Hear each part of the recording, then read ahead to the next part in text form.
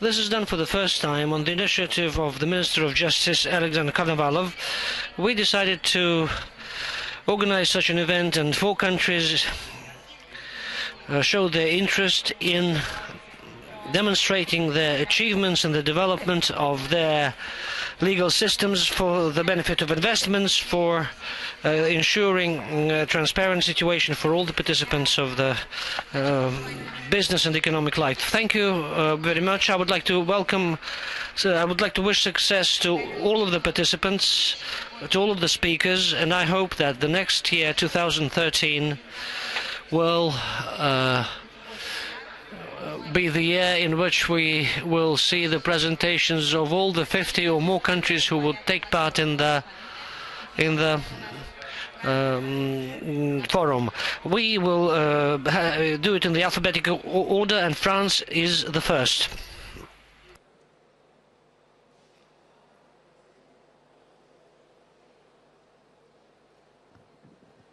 Monsieur le Président, Mesdames, Messieurs, Dear Mr. Chairman, ladies and gentlemen,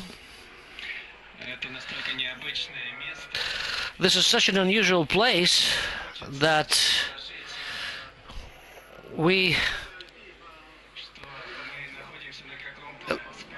it seems that as if we were at some sort of a sports competition. It is a kind of an arena for some sort of show, but I hope that still we will be able to communicate in a friendly environment as good friends and colleagues in order to exchange opinions about our legal systems.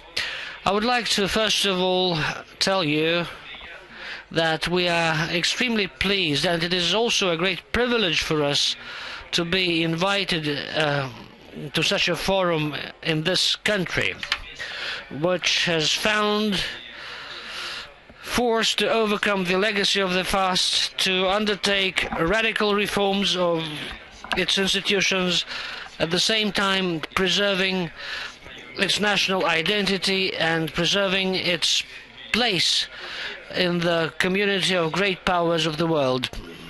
And today, Russia still has to prove that it is a truly democratic country, and that in this country justice is at a correspondingly high level, that the system of justice is strong and serves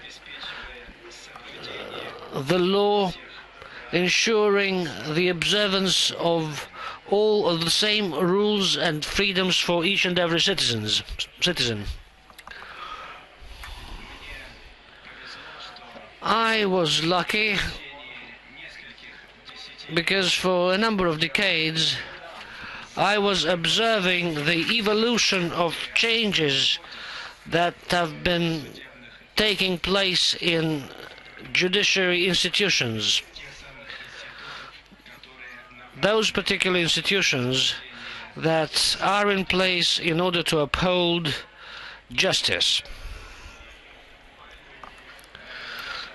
Our work, our joint work,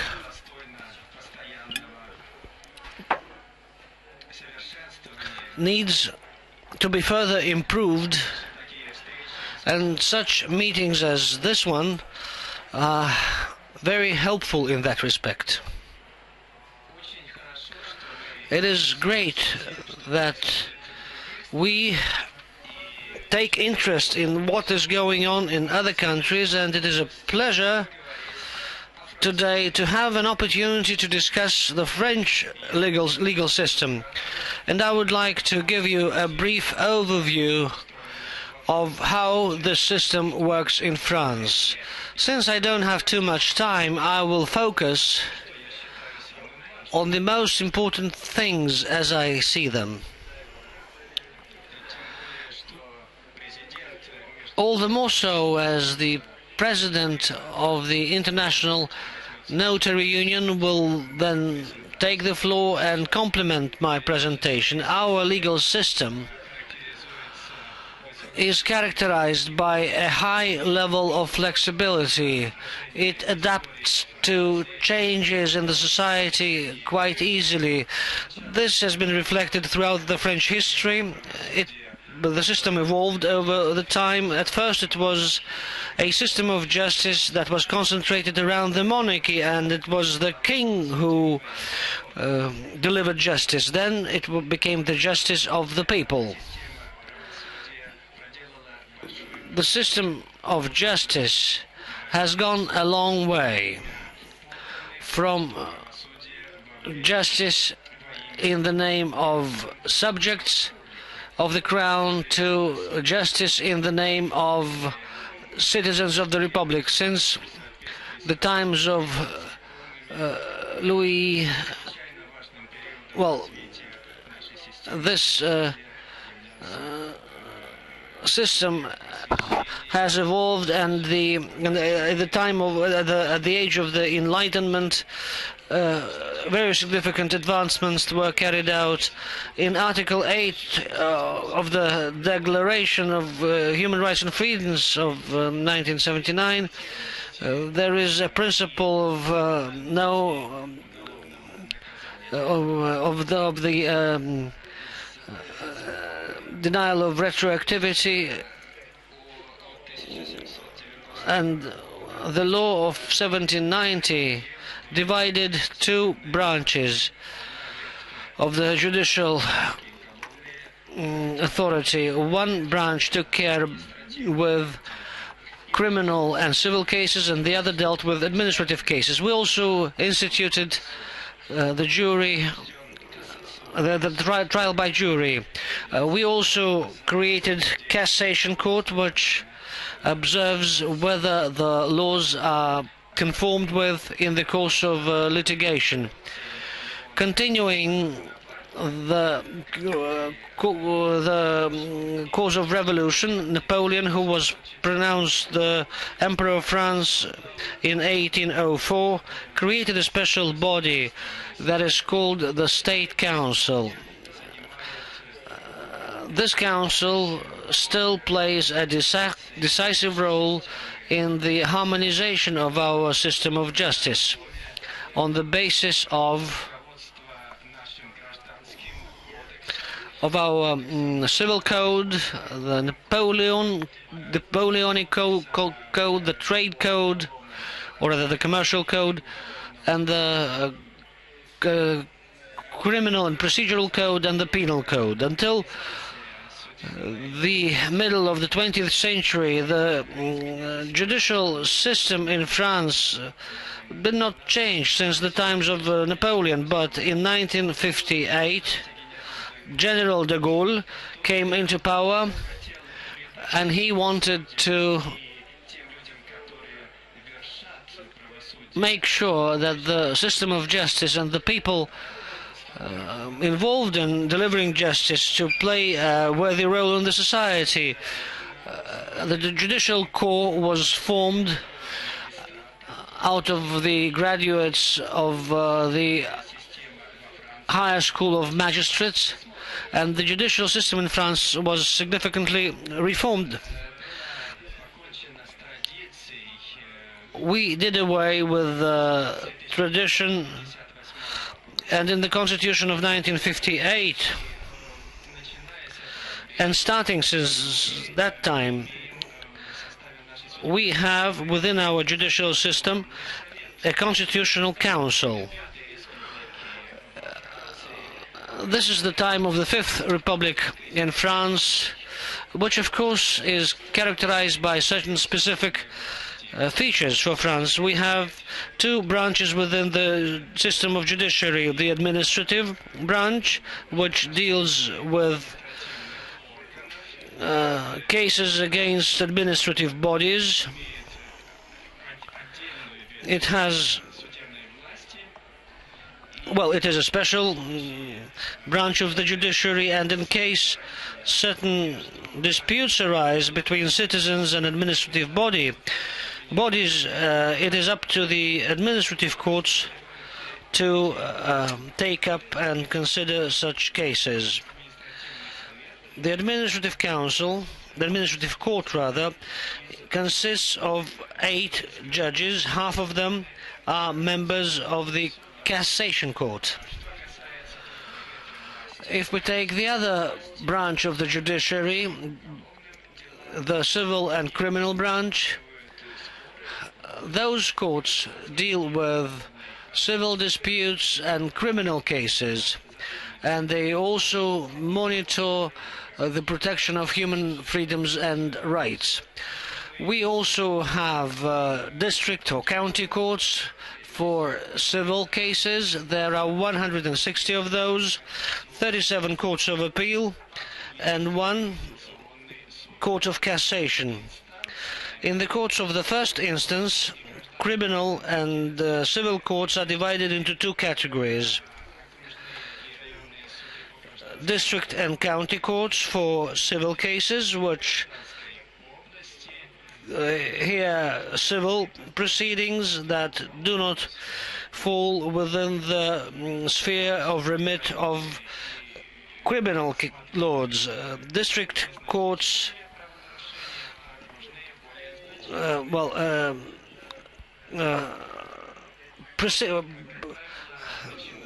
are also divided into 2 categories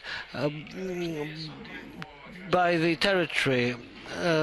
The district courts take up cases starting from €10,000 approximately, and they also hear cases irrespective of the amount of the claim in the field of inheritance, for example. As far as criminal procedure is concerned, crimes such as rape or murder that must be tried by jury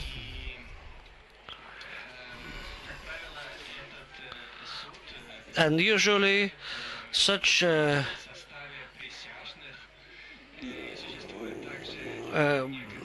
there are courts where trial by jury is carried out. There are also some specialist courts, both in the civil and criminal domain, which sometimes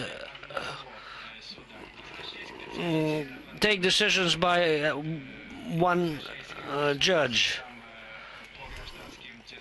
Coming back to county civil courts that take cases from up to €10,000, we can here mention various disputes related to the lease of plots of land, and at this level they also try minor violations of the criminal nature, which do not lead to dire consequences. For example, light bodily harm and so on and so forth. There are so-called commercial courts that hear disputes between businessmen, and there are also commercial courts of arbitration that look into the cases between employers and employees. Courts of appeal have only professional judges. Those are courts of the first instance, and they handle those claims that they receive.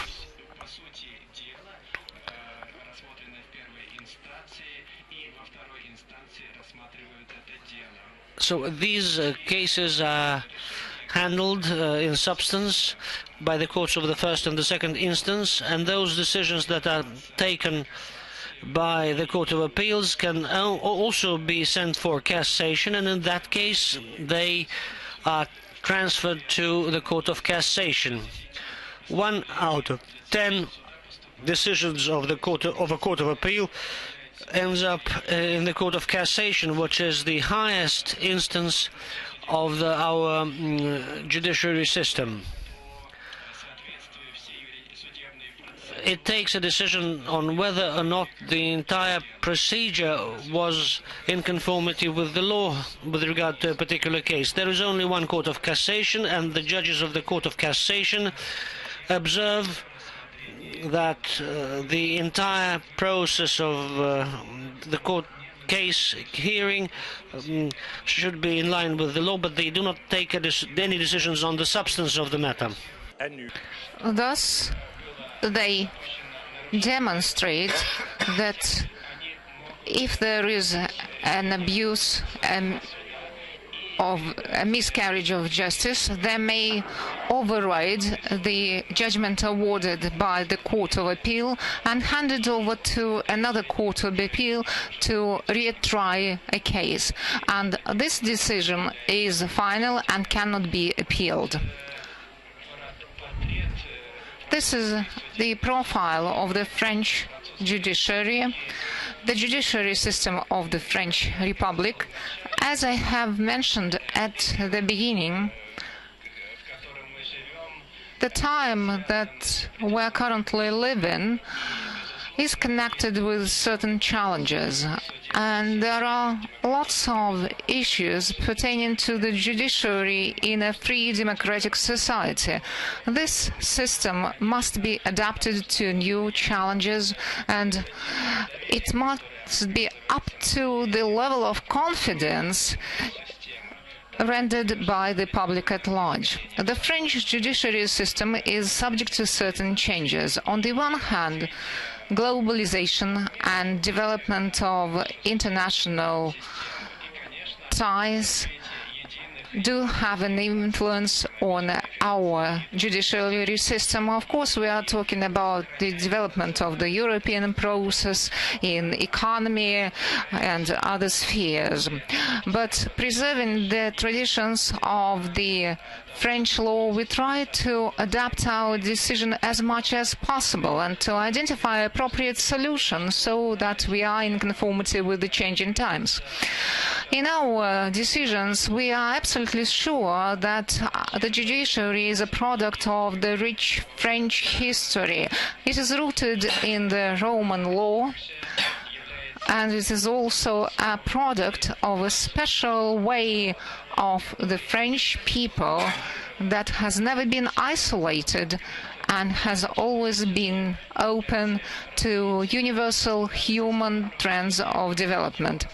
Our judiciary system is based on the Declaration of Human Rights of 1789. We are inspired by René Cassin and other outstanding humanists. And the words that were pronounced in 1948 during the setting up of the United Nations. We have developed a system that is efficient and operational, and it is within the traditions of our system to think in such a way so that everything is codified for two purposes: to ensure transparency and a uniform system of rules. We appeal to our citizens, and we see it as a high mission for any lawyer. We think that we manifest the will of our people, and we provide for the enjoying of human rights through judicial ways when awarding specific judgments.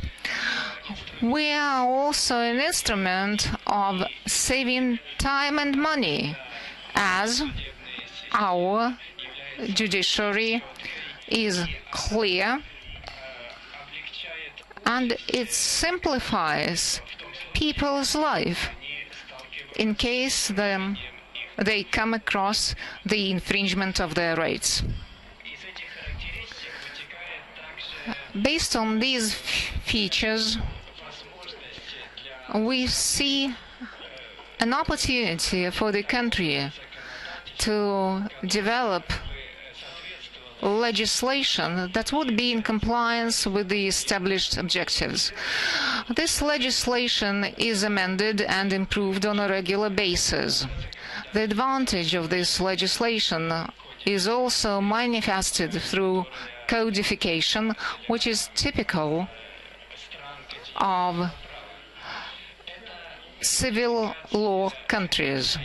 This codification documents statutory norms and standards and allows us not only to identify quick and structured responses to the challenges that pop up during the development of the society, but also our court practice provides for the constant monitoring of the changes that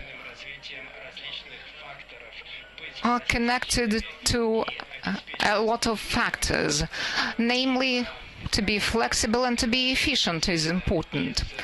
As one of the authors of the civil law, Mr. Portalis, used to say, there can't be an integrated work until all the small details are put together. The Court of Cassation that I represent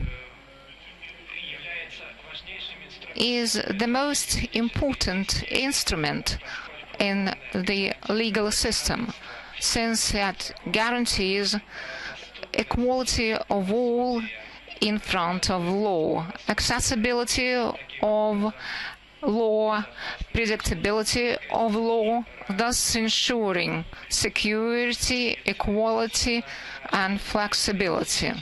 So this is the power of our judiciary system that is enriched with its judiciary system features.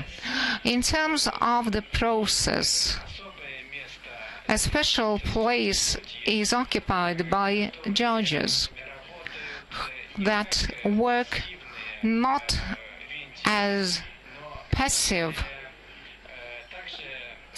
nails and screws, but they also provide for the equality of the parties in a litigation, and they are governed exclusively by law.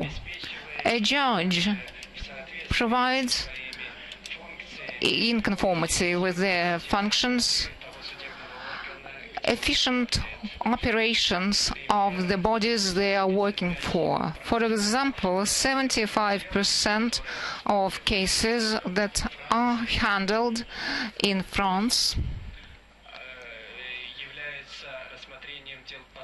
are cases on the matter, compared to 5%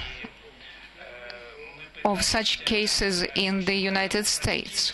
So we are trying to simplify the operations of our courts, and procedural rules of court hearings and court procedures in France are based on the system, which is quite accessible and that benefits not the rich people of the society, but the public at large. And it is typical of any stage of a litigation. So this accessibility of the French legal system is provided for starting from the first instance up to the litigations in the Court of Cassation.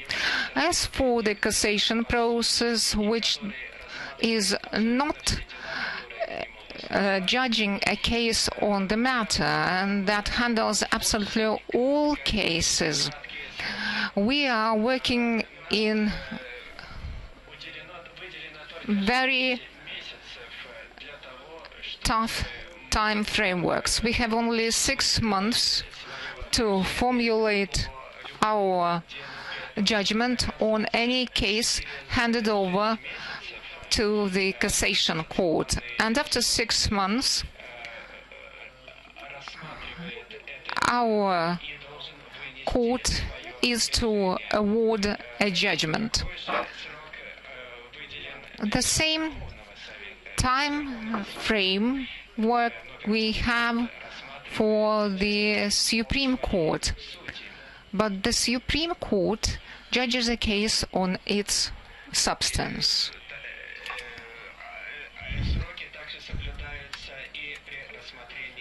Also, we have to meet certain deadlines for courts of appeals, and civil courts have 4 months to handle cases.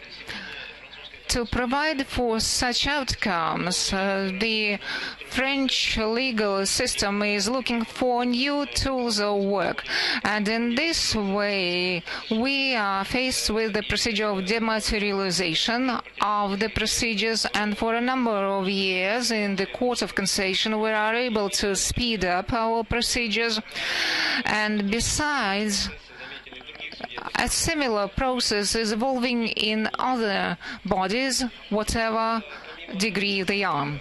Apart from figures at the structural level, it is necessary to identify new features for the state-of-the-art judiciary. Justice can be administered only in case if the independence is provided for, as well as high-quality experts are involved. French judges have a very much protected status. Of course, they cannot be removed, and they are appointed on the merit and at the advice of the higher court of magistrates, which is an independent body, because neither Minister of Justice nor the President of the Republic are members of this body, and they cannot interfere with this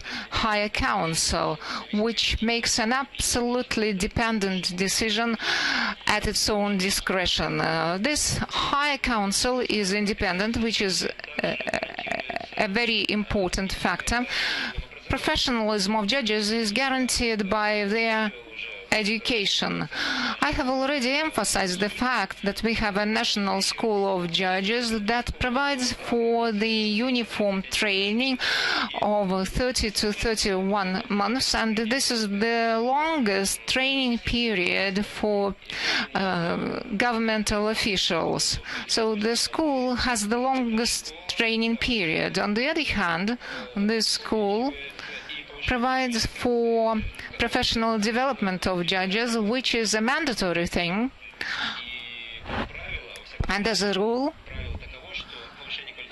the professional development must take at least 1 week a year. Another important factor is attestation of judges by chairs of the courts or chief justices, and this is very important to build up confidence of the public at large. They can appeal directly to the High Council of Magistrates to complain about certain judges' behavior. So we need to build up this trust. This is an important factor that cannot be overlooked in a democratic society, because otherwise it infringes the principles of the society.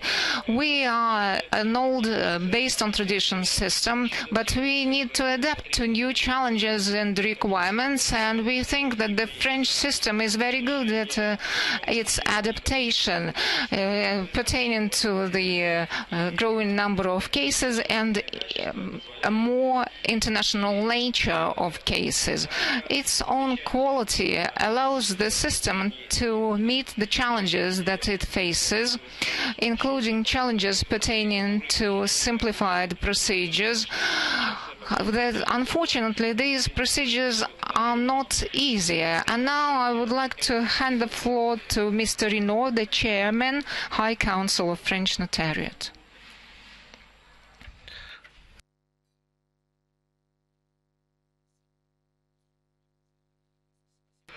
Thank you very much, dear Chair of the Court of Cassation. Ladies and gentlemen, it is a great privilege for me to speak after Mr. Chair Lamanda, and I would like to highlight some of the aspects of our judiciary system. as the system built on the continental system. The French legal system is based on continental law, as you know, the main characteristic of which are as follows. It is codified law, which is spelled out in various pieces of legislation. The main part of this system of codification is, of course, the civil code, but this codification is not rigid. It is constantly improved, and it allows to upgrade and update the laws if and as necessary. Because the law is codified, you can easily learn what it is all about. Any citizen, any businessman can read the code and see what kind of legal requirements can be applicable to him or her. This rule is clearly understood. Each rule is formulated in general terms that are generally understandable, which ensures legal security. And this legal security is a huge advantage for citizens because you can envisage and predict the outcome of a dispute resolution, and therefore you can decide whether it is worthwhile or not to file a case with a court of law. So contracts also have binding nature in our system. So notarial act dominates over other texts. It is at the top of the system of evidence. This our law ensures effective transactions with real estate because there is a system of publishing in a certain register of all deals, and since there is preliminary legal control, which is carried out by a professional, by a notary public. Those are professionals. What kind of what are they in France? All legal professions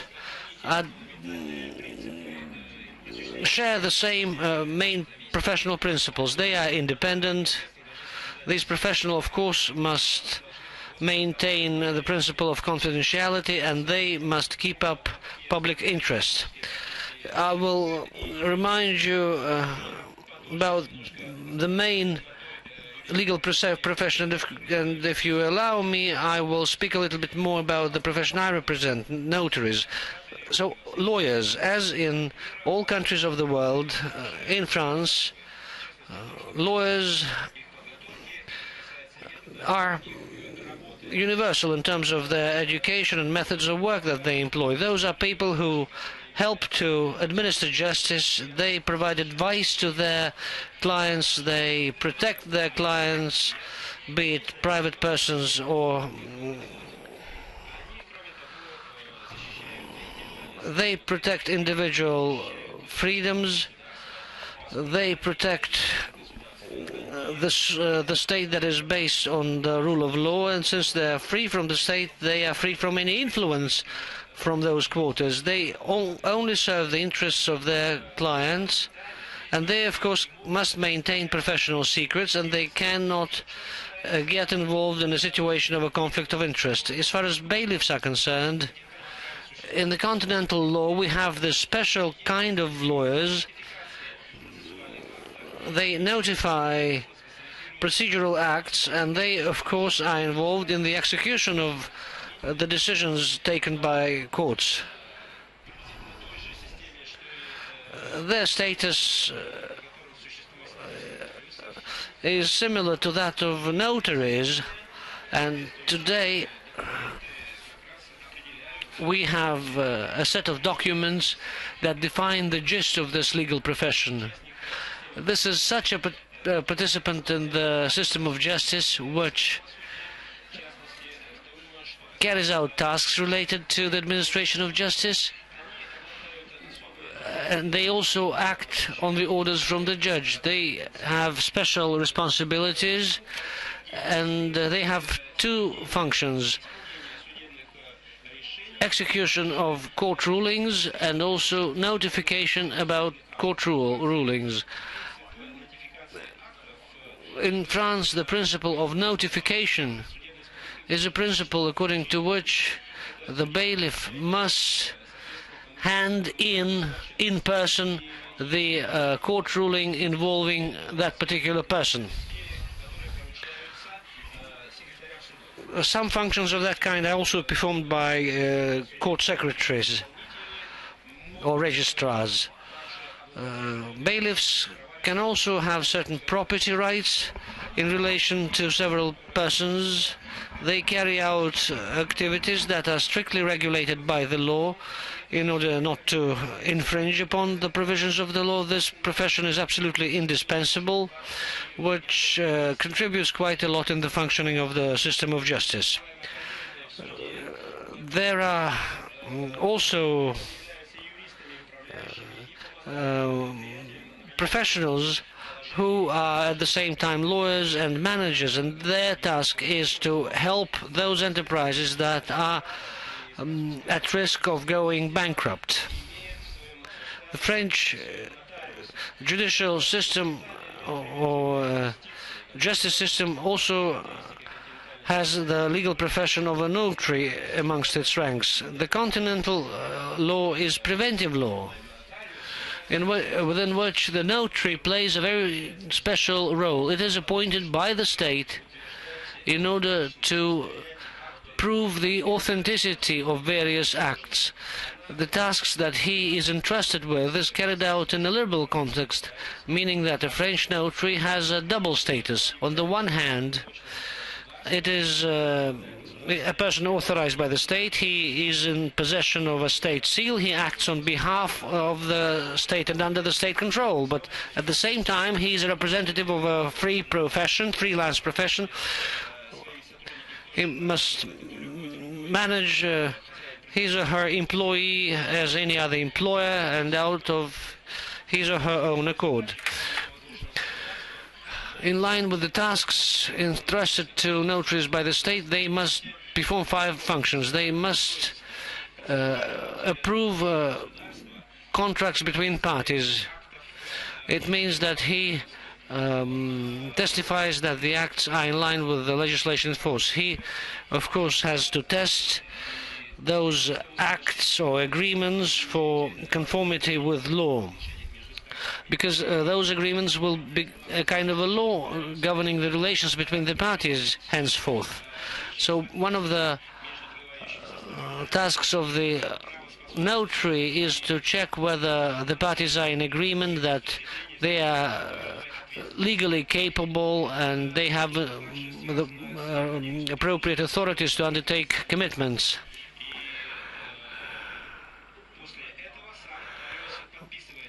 So after all these checks, the notary signs the act assuring its authenticity. This procedure, thanks to the transparency of the entire procedure, helps us to understand who is the owner of this or that property, who are members of this or that organization or corporate entity. We know who owns what, and we can combat thereby such crimes as money laundering or corruption. Authentication of acts also helps the state to collect taxes and charges that are levied, say, on insurance, on inheritance, or if a company changes its form of ownership. Notaries also are tax collectors. They have to calculate the tax, collect it, and transfer it to the government. Otherwise, he will be held responsible with all his or her assets, or maybe through an insurance that he has. He must also keep those acts in proper order so that they could reproduce if necessary. All notarial acts must be kept for 75 years. In that way, we can prove that the existence of commitments and responsibilities between various parties, no matter how long those commitments were, how long ago those commitments were undertaken. Those acts are very important as evidence of direct application during court hearings, and they also help us to restore the history of owners of this or that property. But the role of the notary is broader. He also acts as an editor, or because it is a notary's task to write the acts, write the deeds. So initially, the word notary meant editor, or a person who puts together various deeds, and this still remains a very important function of the notary. He helps parties to express their will and their goals so that they could understand what kind of responsibilities are created on the basis of a deed. He must consult the parties, he must tell them about their obligations, and he must check that what the parties state is in fact what they are trying to achieve. This function of advice is also very important from the point of view of interacting with the state.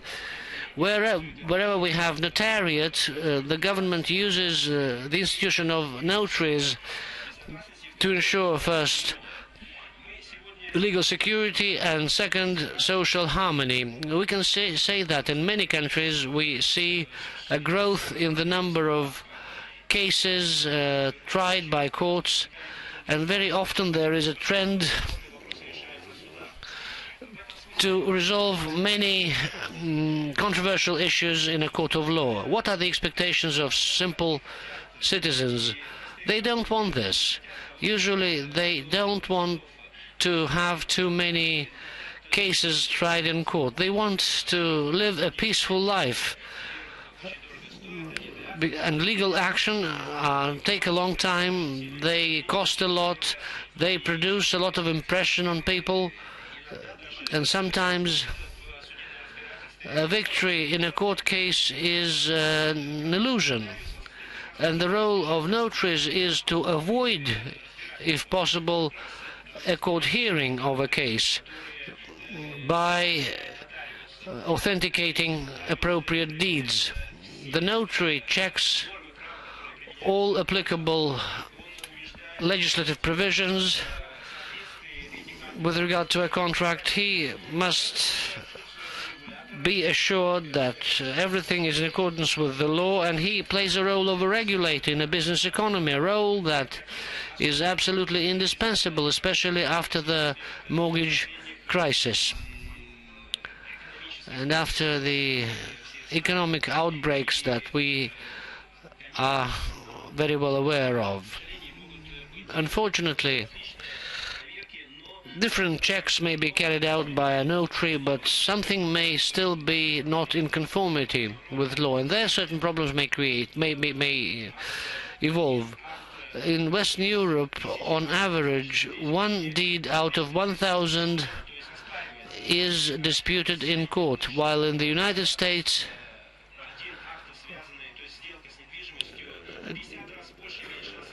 a deed related to real estate has 50 times has a 50 times greater chance to become a subject of a court hearing. Notaries must be objective. Notaries must be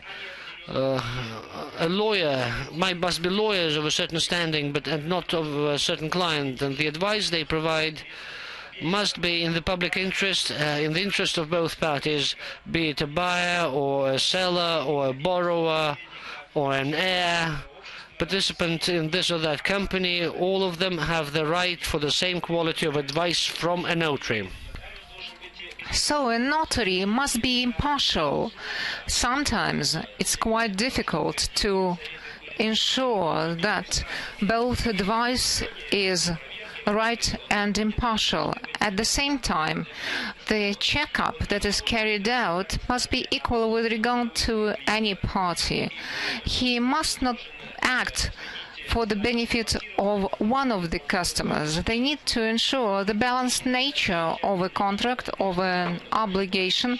So they must protect the vulnerable parties, for example, consumers versus producers, and all commitments must be met. So the role of a notary may be compared to a justice of peace that allows us to align parties' opinions while striking the interests of both the parties, all the parties. In conclusion, I would like to say the following. We often say that the modern world is changing, but each time a country is opening up to liberal approaches, when freedoms are given to the public at large, in this freedom context, a choice has to be made with regard to whether a notary system must be adopted or not. And many countries opt for it because it provides for legal security and striking balances.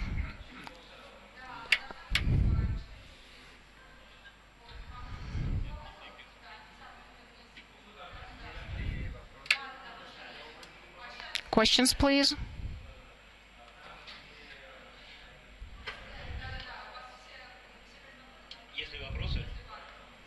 Are there any questions?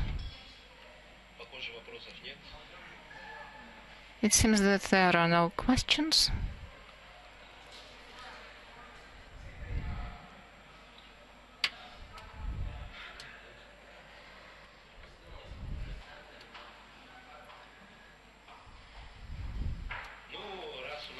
Oh, since there are no questions, okay.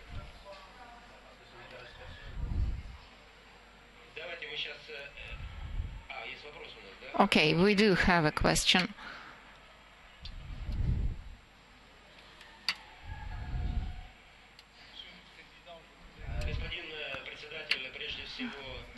Mr. Chairman, first of all, I would like to welcome you and commend the quality of your presentation. It was very clear. You know better than I do that any system, even a very complex one, has weak points. And if you allow me, I would like to ask you to talk about the weaknesses of the French system. I will be happy to do it. It's true. In my opinion, our system does have considerable weakness related to its history, namely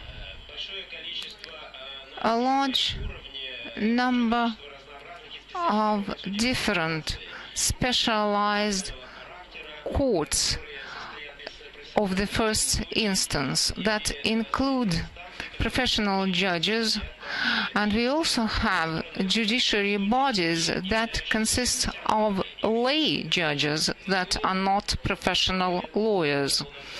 Several years ago, we carried out a reform reorganizing the judiciary. It was called the reform of the court map. And unfortunately, I had to say that unfortunately this reform did not simplify the structure of the French judiciary system. So no uniform bodies of the first degree were created. Of course, there might be specialized chambers that include professional judges that may be assisted by elected or appointed experts given their independence. Unfortunately, the weight of history, the weight of traditions, of certain corporate habits didn't allow this reform that was about geographically grouping of certain judiciary bodies to be implemented. Thus, the first instance was not simplified, and it is quite complex. As for this second instance, courts of appeals, they have only professional judges, and as for the cassation court, obviously it also includes only professionals. So we do have problems with the first instance, while we don't have the problems with the instances further. But we need to work at the first instance to make sure that our judiciary system is more clear to our public at large, because today, without the help of experts, they sometimes cannot find an appropriate court to which they need to file a claim. So we need to be more responsive with regard to the interests of our ordinary citizens. So this is one of the weaknesses, if we can call it a disadvantage, and it needs to be corrected, and more integrated reform is required. If you allow me, another weakness that is felt by me as a law professional is the proliferation of the law. Our lawmakers produce too many laws. Very often, laws are about nothing. And over the recent years, there has been a tendency to regulate everything by law, so no initiative is resorted to the contracting parties. There is a trend for wider regulations, and they are overlapping, they duplicate each other, they are not clear. So unfortunately, we do have a trend amongst the lawmakers to respond to each difficulty in a society with adopting a certain law. So we think that this is a disadvantage, and notaries and lawyers that are actually serve for the benefit of the enforcement of laws, and they must interpret laws to their customers, come across serious difficulties when you have 4 laws on taxation a year adopted. It is not easy even for us to understand what it is about. So this is, from my point of view, a problem.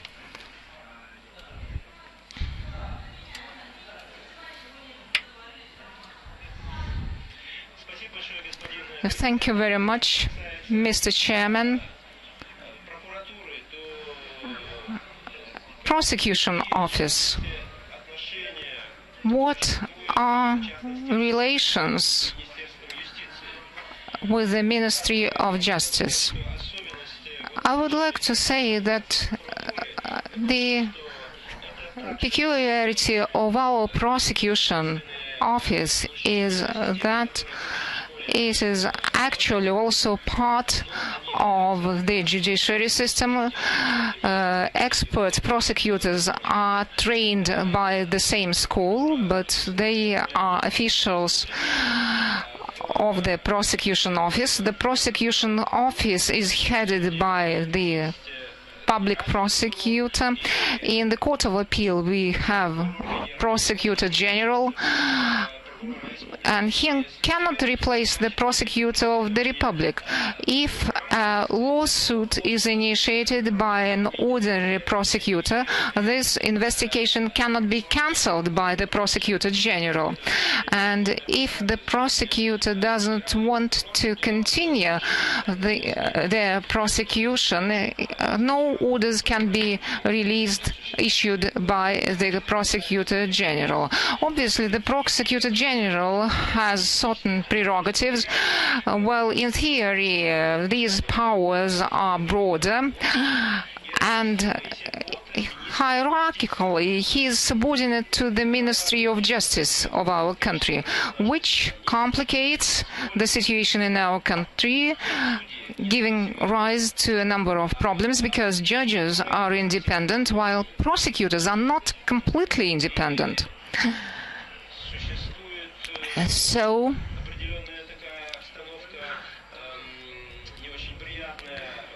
we do have an unpleasant situation in this community. We need actually to break the linkage between the executive branch, the Minister of Justice, and the prosecutors, or we need to break the linkage between the judges and the prosecutors. Probably the latter one should be taken care of. As for the linkage between prosecutors and ministers, in some countries we do have such subordinations, in other countries we do not have it.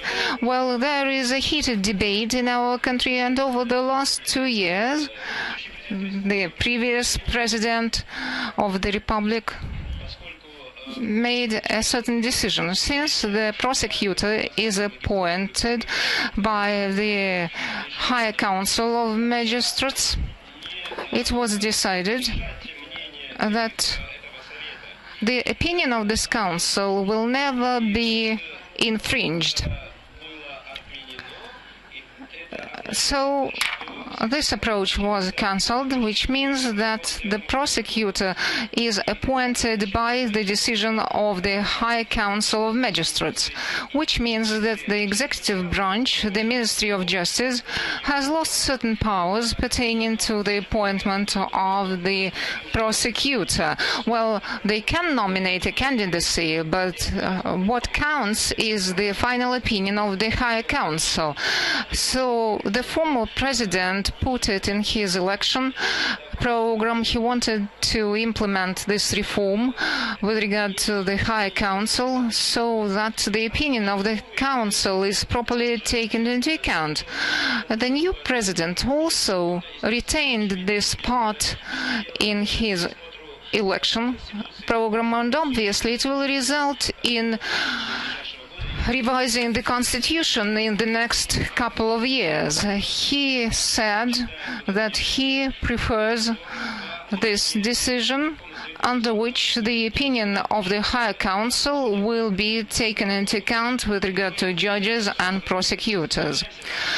We are not an independent party in this situation, but neither are we free from the executive branch, because the terms of appointment and disciplinary issues are related to the appointment of judges and discipline of judges. Of course, our system is not perfect, so this situation is quite debatable.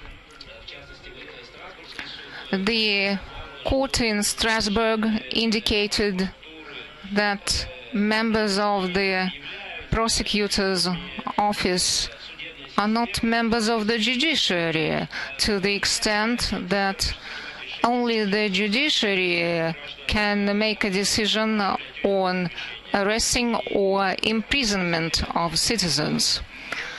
So, obviously, in this sense, we must think how to simplify the powers of the prosecutors to be in conformity with the democratic principles of societies. So this is a standby situation. It is evolving, but it is a gradual evolution, rather slow.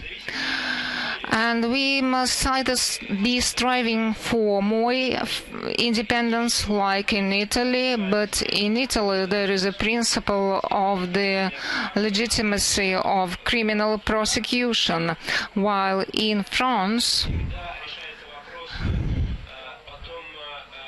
the issue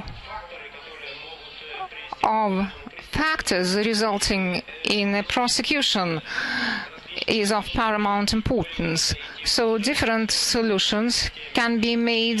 Either we should opt for the Italian approach or to choose some other way. So we are in a sort of transition, to the extent that there are certain rules in terms of discipline and appointment of prosecutors, and at the same time prosecutors are not given more independence in their actions. They are still linked and subordinate to the Ministry of Justice. Though it is difficult to provide certain guidelines, the political, the government is very much concerned and unsure about the situation because everything becomes known immediately. So it is difficult to identify the actual development for the nearest years, but obviously it will take place.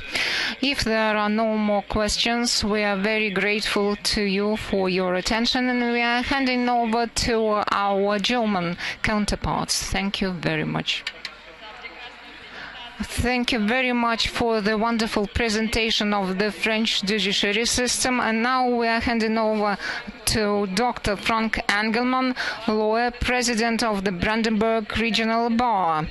So, dear friends, please turn your chairs to the opposite screen where Dr. Frank Engelmann is ready to present the legal system of Germany.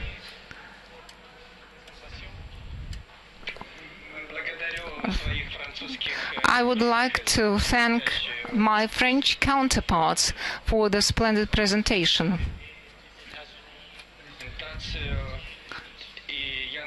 And I hope that I won't abuse your time.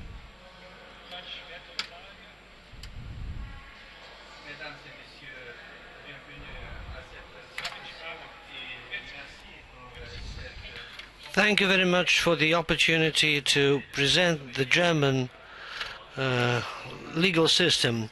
I'll speak in English.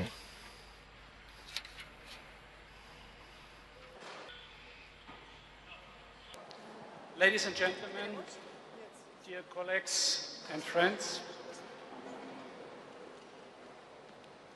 I'm very grateful for the opportunity to present the German legal system to such a distinguished audience. Made in Germany is not just a quality seal reserved for German products, it is equally applicable to German law. Our law protects private property and civil liberties. They guarantee social harmony and economic success. The attractiveness of German law and the expertise of German legal professionals are recognized internationally. After the fall of the Iron Curtain, many Eastern European countries used the German Civil Code as well as German corporate law as models for their civil and commercial legislation. For more than 10 years, Germany has closely cooperated with China in the so-called rule of law dialogue. Within the framework of this dialogue, German and Chinese legal experts work together on the drafting of new laws in Germany. In 2009, the German government started a rule of law dialogue with Vietnam in order to modernize the legal system of Vietnam and to facilitate the integration of Vietnam into the international legal community. Not only the German government, but also the German legal profession strives to promote German law internationally. In 2008, the associations of German legal professionals, namely the German Federal Bar, the Federal Chamber of German Civil Law Notaries, the German Judges Association, the German Notaries Association, and the German Bar Association, have founded the Alliance for German Law. The objective of the Alliance for German Law is to draw public attention to the benefit of German law and to promote German law as a locational advantage. One of the products of the Alliance is the brochure Law Made in Germany that we have brought with us and that you are welcome to take with you. This year, the Association of German Chambers of Industry and Commerce has entered the Alliance for German Law. With this strong partner, the message of the Alliance will be spread out worldwide through the international offices of the German Chambers of Industry and Commerce and through the German companies that operate internationally. Germany is known as an export nation. In terms of law, it is not our objective to export or to sell our law. It is not about transferring German law one-to-one into another legal system, not an attempt of legal imperialism. Our endeavors are all about offering the suitable solutions to our partner countries and finding realistic implementation options, considering their legal system and cultural backgrounds. In the competition of legal systems, it is all about the best legal argument, and there are many strong arguments in favor of German law. For entrepreneurs, German law constitutes a genuine competitive advantage because it is predictable, affordable, and enforceable. In our opinion, German law, due to its continental European tradition, is a more than suitable model for transformation countries that are looking for legal solutions for their changed environments. After the Second World War, it was German law that helped facilitate the economic miracle of West Germany. After the fall of the Berlin Wall, German law assisted in the transformation of East Germany. Today, prosperity and democracy prevail throughout Germany. In large measure, we owe this success to our law. German law was highly rated by the Global Competitiveness Report 2011-2012 of the World Economic Forum that listed Germany among the top 5 nations in the efficiency of legal framework category. German law belongs to the long-standing family of continental European legal systems in the tradition of Roman law. This also includes the legal system of Central and Eastern Europe. This legal family is characterized by its codified system of legal provisions in the form of statutes in Germany. All important legal issues and matters are governed by comprehensive legislation in the form of statutes, codes, and regulations. The most important legislation in the area of business law includes the Civil Code, the Commercial Code, the Private Limited Companies Act, the Public Limited Companies Act, the Act of Unfair Competition. German law is predictable and reliable. The legislator sets the systemic and structural parameters, while lawyers and civil law notaries use the law to shape and organize specific situations. Codification provides legal certainty as legislation contains general principles and guidelines and defines the terminology used. There are specific statutes that lay down rules for individual types of contracts, such as contracts of sale. German law provides general catch-all provisions that apply in cases where the contractual parties have not agreed otherwise. Therefore, not only are contracts under German law more concise, they are also more cost-effective and reliable than contractual agreements under English or US law. Codification enables swift and straightforward access to the law. This also facilitates the search of relevant court rulings and their comprehension, as legal literature always comments on judicial decisions under the category heeded by the codified provision applied by the court. Contract law, in particular, benefits from the division of functions between legislator and the users of the law, as opposed to jurisdictions based on case law. Codification provides reliable guidelines when drafting and interpreting contracts. The basic structures of contracts of sale are prescribed by law. However, in keeping with the principle of contractual freedom, the parties are, of course, free to agree on different provisions.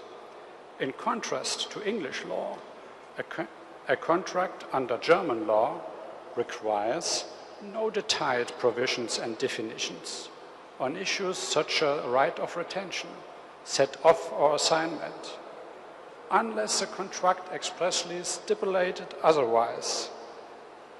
The statutory provisions will apply. German contracts of sale are therefore considerably more concise than comparable contracts under English law, saving parties valuable time and substantial legal fees. German company law offers a suitable legal structure for every type of business. As a rule, German company law distinguished between partnerships and corporation limited by shares. As an entrepreneur, you can select the most suitable legal form depending on the object of the company, the intended role of your shareholders, the flexibility required for the structuring of the articles of association, and, to a certain extent, tax-related criteria. Germany company law is continuously being adapted to the needs and requirements of business, industry and trade. In 2008, for example, the German law on private limited companies was completely updated. It is now even easier and more straightforward to form and run a GmbH. In addition to GmbHs, German law provided for the Unternehmergesellschaft, UG, an entrepreneurial company with limited liability, which can be formed with a nominal capital of only €1. These mini GmbHs have proven a successful innovation. In particular, business startups with limited seeds capital, who before the introduction of UGs often fell back on the British private company limited by shares, as their chosen legal form no largely opt for the Unternehmergesellschaft. A unique selling point of the German legal system, it is public registers maintained by judges and registrars, which ensure legal certainty in the areas of commercial law and land law. In fact, this is a particular feature of the German legal system that other countries are striving to emulate. A reliable database is available to German and foreign investors, forming the basis of any commercial activity. The commercial register provides information on sole traders and trading companies and on the persons who can validly represent these businesses in legal transactions. Anyone can inspect the commercial register online. Questions such as whether a business partner validly exists or who can represent an organization and stand on its behalf can be answered very quickly without any need for costly legal opinions. In jurisdictions that do not have reliable registers, lawyers are usually required to verify the power of representation within companies and attest to their findings by way of legal opinions. In the US, the cost of these services alone can easily run into five-digit dollar amounts. Land registers certain a record of the entire German territory, providing information on ownerships and land and apartments, as well as any existing encumbrances. In contrast to other countries, the content of German land register, Grundbuch, is indefeasible. This allows for the greatest possible transparency, resulting in real estate transaction being extremely safe and reliable. A buyer can completely rely on the information in the land register and has no need to take out expensive title insurance, as is the case in the US, for example. What's more, thanks to the efficiency to the land register, German real estate transaction costs are comparatively low by international standards, as demonstrated by a Harvard study of this topic conducted in 2007. As a result of register certainty, criminal manipulations such as falsified entries, identity theft, mortgage fraud, or real estate theft, which occur regularly in other highly developed industrial nations, are impossible in Germany. No one has to worry about their data held in current registers being manipulated or misused. The German legal system provides a strong framework for efficient, cost-effective and legally certain loans. Inter alia, draft flexible system of loan collaterals such as land mortgage, Hypothek, or land charge, Grundschuld, chattel mortgage and assignment of receivables. Whoever is registered in the land register as a mortgagee or as beneficiary of a land charge does not have to worry about the borrower becoming insolvent. Such a creditor can realize the property, taking priority over all other creditors. This protection has a binding effect on everyone. For this reason, the land register enables banks in Germany to grant real estate loans at particularly favorable terms and much lower interest rates for mortgage loans than are available in many other countries. According to a study carried out by the corporate consultancy Mercer, Oliver Wyman, German banks only add a profit markup of 0.35 percentage points their own cost. In England, this markup is twice as high. A non-possessory line by way of a chattel mortgage, Sicherungseigentum, and the retention of title secure the lender, even though the lender is not or no longer in possession of the chattel.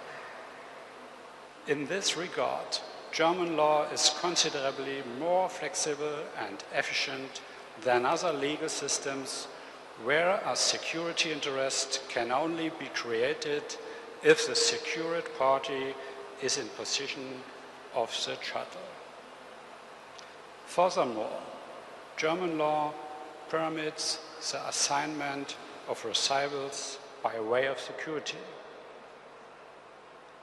Germany is justifiably proud of its Kurd.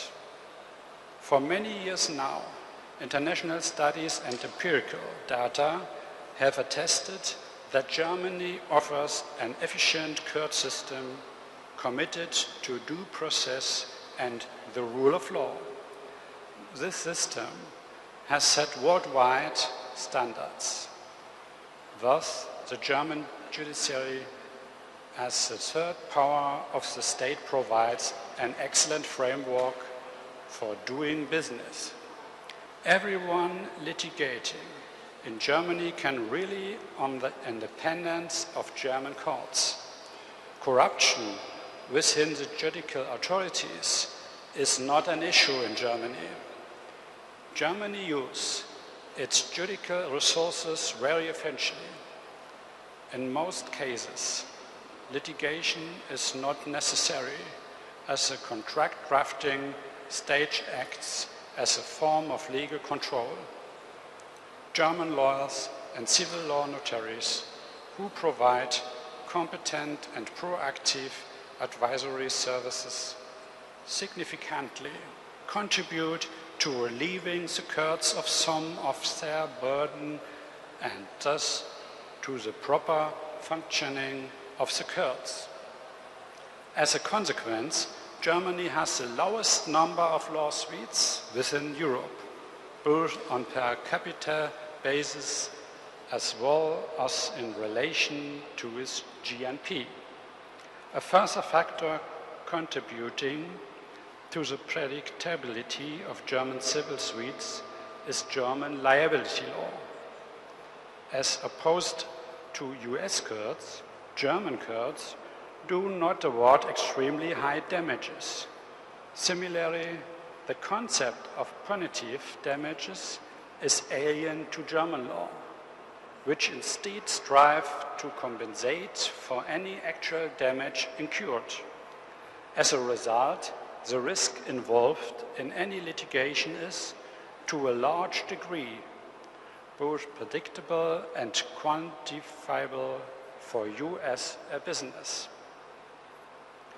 The Rule of Law Index 2011, published by the World Justice Project, which has been examining the implementation of the rule of law in 66 countries since 2008, ranks Germany second in the category access to civil justice. Accessibility to the Kurds, their efficiency and effectiveness, and the absence of undue influence characterize the German rule of law.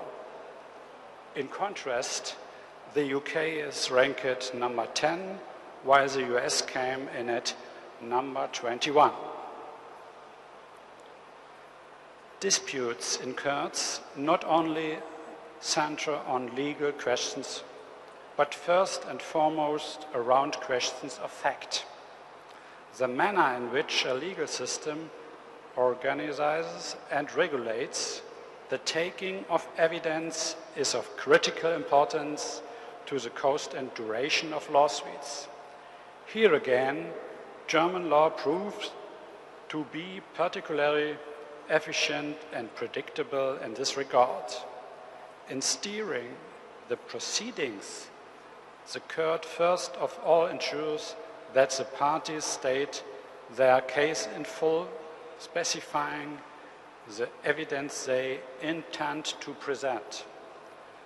The way for that actual taking of evidence is then prepared by orders to take evidence regarding those facts requiring clarification. Carefully balanced rules of evidence distribute the onus of proof between the parties. As a rule, each party is required to prove any facts that are advantageous to its claim for position. In Germany, even the taking of highly complex evidence rarely lasts longer than one day. Evidentiary hearings lasting several weeks, as is commonplace in other jurisdictions, are virtually unheard of in German civil proceedings. As opposed to procedural law in the US, German law does not provide for pre-trial discovery prior to the commencement of the actual trial. The parties are therefore not required to enter into a comprehensive exchange of any and all documents and records that may have a bearing on the proceedings. Thanks to its sophisticated rules of evidence, German law is able to dispense with all such preliminary proceedings without compromising the legal process. This saves time and money. Final judgments that can no longer be appealed are enforceable. However, the courts usually declare judgments to be professionally enforceable, even when they have not yet become non-appealable. The prerequisite for this provisional enforceability is that the prevailing party furnishes security, usually in the form of a bank guarantee, in order to safeguard the losing party's position. Such security is not even required in proceedings for injunctive relief and summary proceedings. There is hardly other procedural system that provides a similar low-cost solution for the fast enforceability of judgment. What's more, the enforcement of the judgment cannot be delayed through the filing of an appeal. Along with the ordinary courts in Germany, a broad spectrum of dispute resolution procedures offers the right solutions for any kind of dispute. Many judges and lawyers have undergone additional training to become qualified mediators. In suitable cases, the court will propose that parties enter into out-of-court settlement of disputes. In Germany, however, the parties have a genuine choice between ending a dispute by way of a court ruling or by settlement in and out of court. The cost and risk of both options are calculable and can be weighed up against each other. In contrast, due to the unpracticable costs and risk of litigation in the US, for example, parties are in practice often forced to enter into out-of-court settlements. Particularly with regard to international business disputes, Germany's popularity as a venue for arbitration proceedings is continually growing. German Chambers of Industry and Commerce, ICC, Germany and German Maritime Arbitration Association in Hamburg are internationally prominent arbitral institutions. In Germany, numerous legal experts are specialized in the conduct of arbitration proceedings. They possess a high level of expertise and intercultural sensitivity, thereby facilitating the settlement of disputes and the swift termination of the proceedings. The German rules of arbitration are modeled after the modern and internationally recognized UNCITRAL arbitration rules and afford all parties a high degree of flexibility and legal certainty. German arbitration law does not provide for time-intensive and therefore costly preliminary proceedings for the taking of evidence, reducing the average duration of arbitration proceedings compared to other jurisdictions.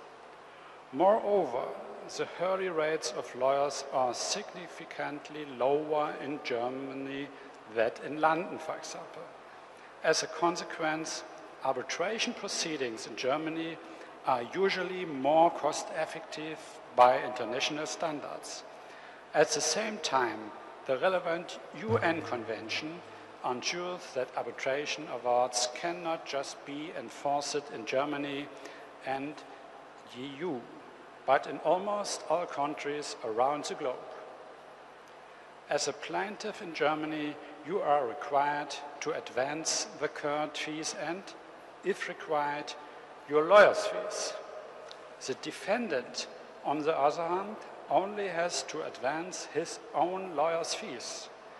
As court and lawyer's fees are prescribed by law and are always based on the value of the matter in dispute, legal costs can be calculated from the outset.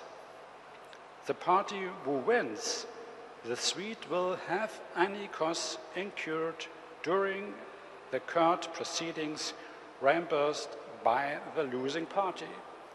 These costs include any court fees advanced and any advanced payments made for witness, both ordinary and expert, as well as a fee for the lawyers of both parties. Germany ranks second in the category Access to Civil Justice in the Rule of Law Index 2011, not least because of the transparent and affordable lawyers' fees in Germany. Access to justice is therefore ensured, independent of the financial situation of the individual seeking its protection. Thank you for your attention. Spasibo za vнимание.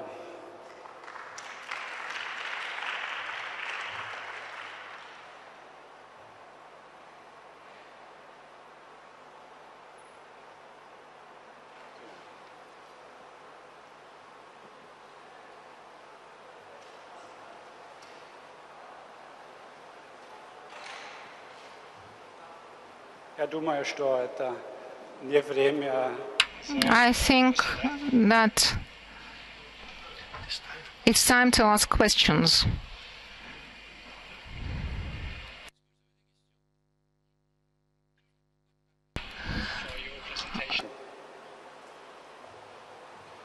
Большое спасибо, господин Энгельман. Thank you very much, Dr. Engelmann, and we are handing over to representatives of the UK legal system, Michael Todd and John Wotton.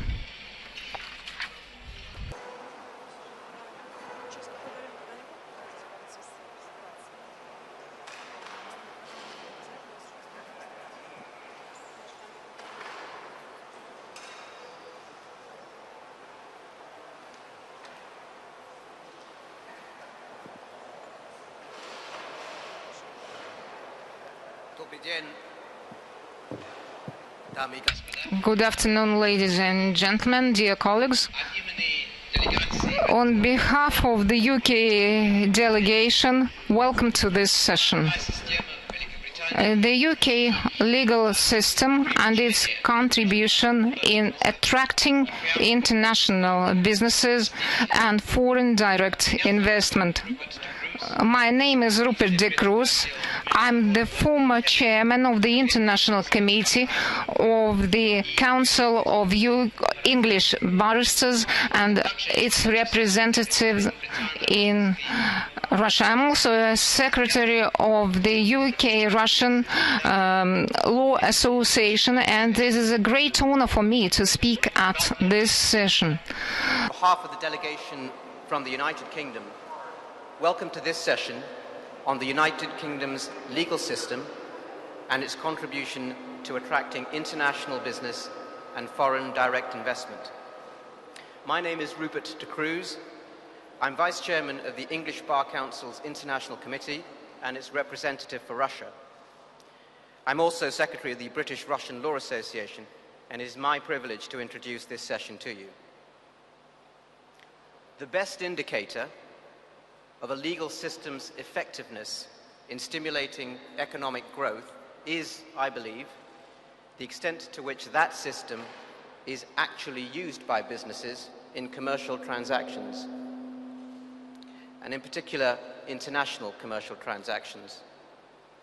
Judged by that benchmark alone, I think it's fair to say that the English law and the English dispute resolution system are strong contributors to economic growth.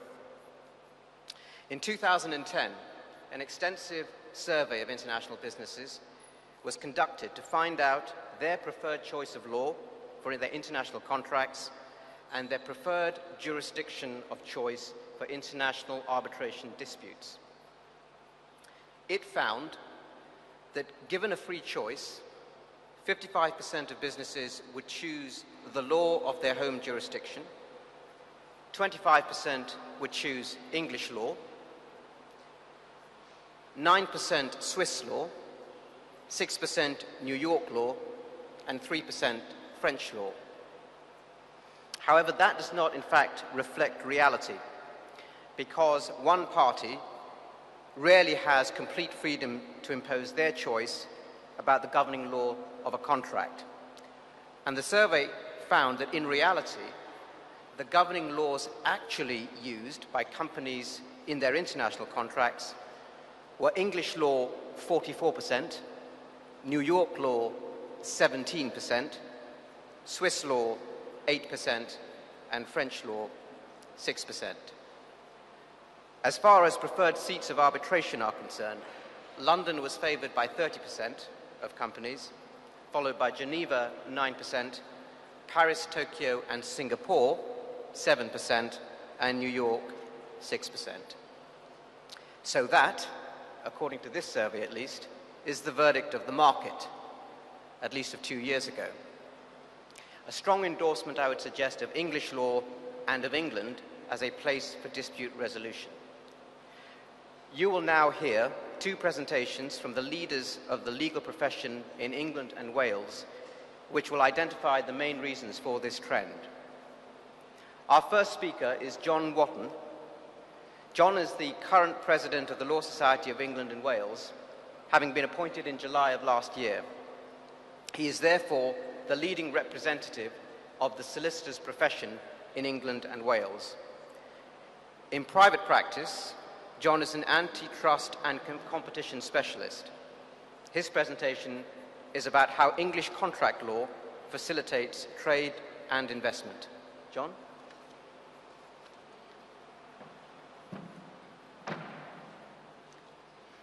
Rupert, thank you very much indeed, and good afternoon, everybody. I'm delighted to have the opportunity to talk at this distinguished forum on the subject of English contract law. Last year, the UK's Lord Chancellor and Secretary of State for Justice, Kenneth Clarke, said the City of London is a legal centre, not just a financial one, thus making a welcome acknowledgement of a success story that is often overshadowed by its headline-grabbing financial services sector in the city. Among the gleaming offices and skyscrapers serving the financial and professional services industry, some of which have appeared on the screens around this hall, more than half the world's leading law firms have chosen the UK's capital city as their headquarters, ensuring that London has the largest concentration of legal expertise anywhere in the world. Few, if any, other cities offer this combination of specialist and experienced lawyers and business and financial professionals, all within a short walk of one another, both in the expanded Old City and at Canary Wharf. At the last count, the UK legal sector was worth £23 billion sterling, or 1.8% of GDP, and it is a major contributor to the UK economy. The importance of high-quality legal advice has long been recognised as being central to all financial and business transactions. And coming as I do, as Rupert said, from one of the largest and most international city practices, I have seen at first hand how financial service centres can thrive if they have the right legal framework to support transactions and resolve disputes. At a time when there is an understanding that global competition for legal and financial services is set to intensify, we are fortunate that in England and Wales, and particularly in London, we have a leading position in both of these sectors. Of course, we cannot be complacent. New York, Dubai, Singapore, and Hong Kong are already snapping at our heels, competing with London as hubs of legal expertise.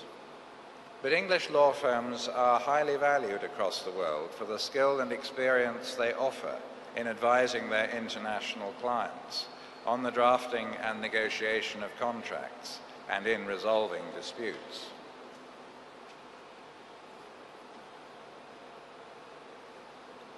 Parties negotiating an international transaction frequently choose to use one of the oldest legal systems in the world, our own.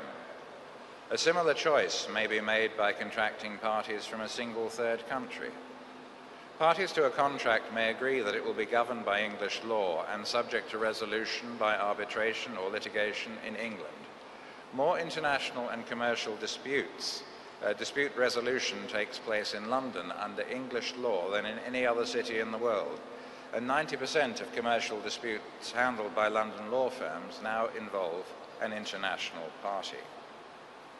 English law has developed from a combination of statute and case law, in which the published, fully reasoned judgments of the courts on decided cases, whether interpreting statutes or building on previous case law, form part of a developing body of law.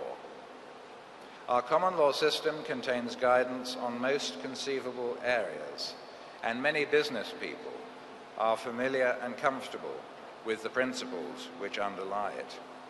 Therefore, parties, particularly commercial ones, can predict with greater certainty than in many civil law systems how a contractual term is likely to be interpreted and whether the courts will give full effect to its terms.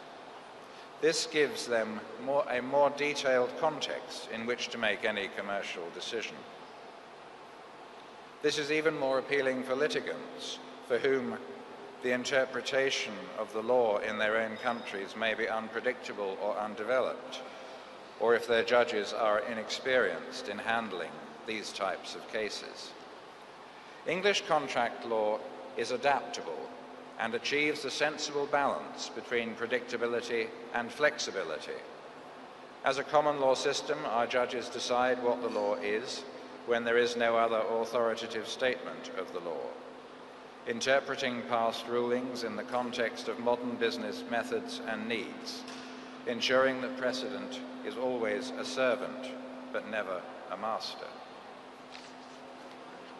The development over the centuries of the common law, overlaid as it has been by equity, taken together with our doctrine of precedent, has provided the certainty required by those undertaking international business. The doctrine of precedent requires that the English courts are bound in relation to points of law by earlier decisions on those same points of law made by courts of a superior jurisdiction, and save in exceptional circumstances will follow decisions of courts of equal jurisdiction.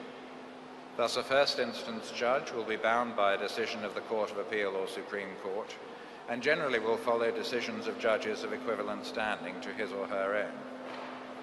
The equitable jurisdiction of the courts was initially developed to afford relief, where appropriate, from the harshness and rigors of the common law. In so doing, it has introduced a greater degree of flexibility than that given by the common law and its procedures.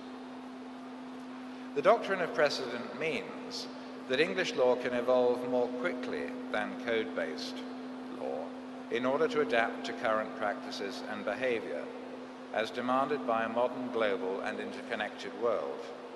It also aids consistency and predictability, making common law attractive to business, which places a necessary emphasis on these twin qualities. In England, our law is based on the principle of freedom of contract.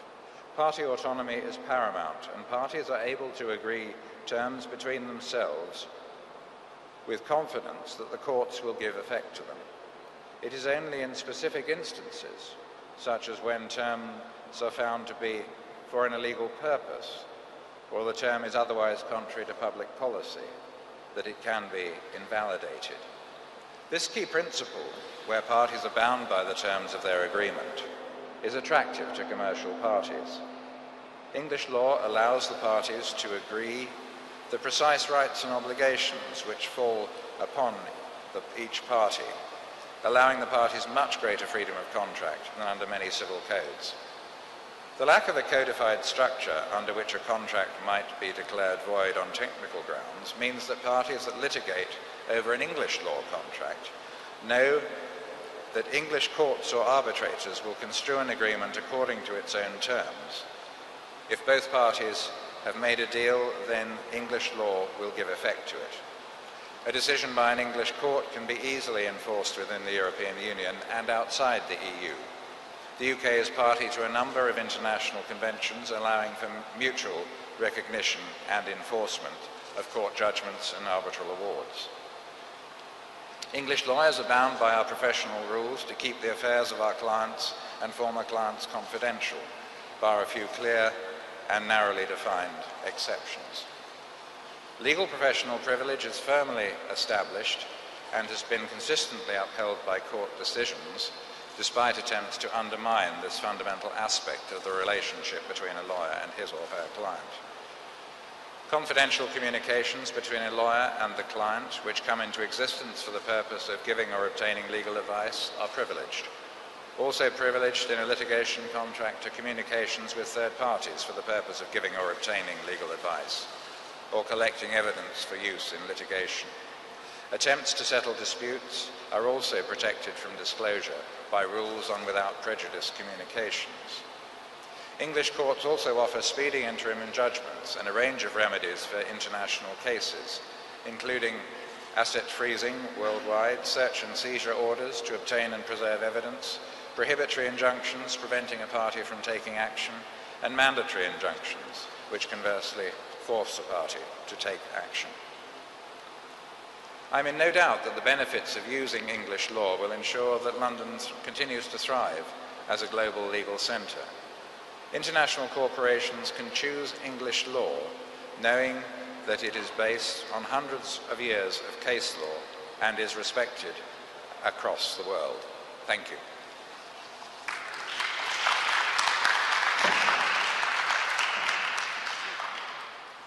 Thank you, John. Our second distinguished speaker is Michael Todd. Michael is Queen's Counsel and Chairman of the Bar of England and Wales for 2012. He therefore leads the barrister side of the legal profession in England and Wales.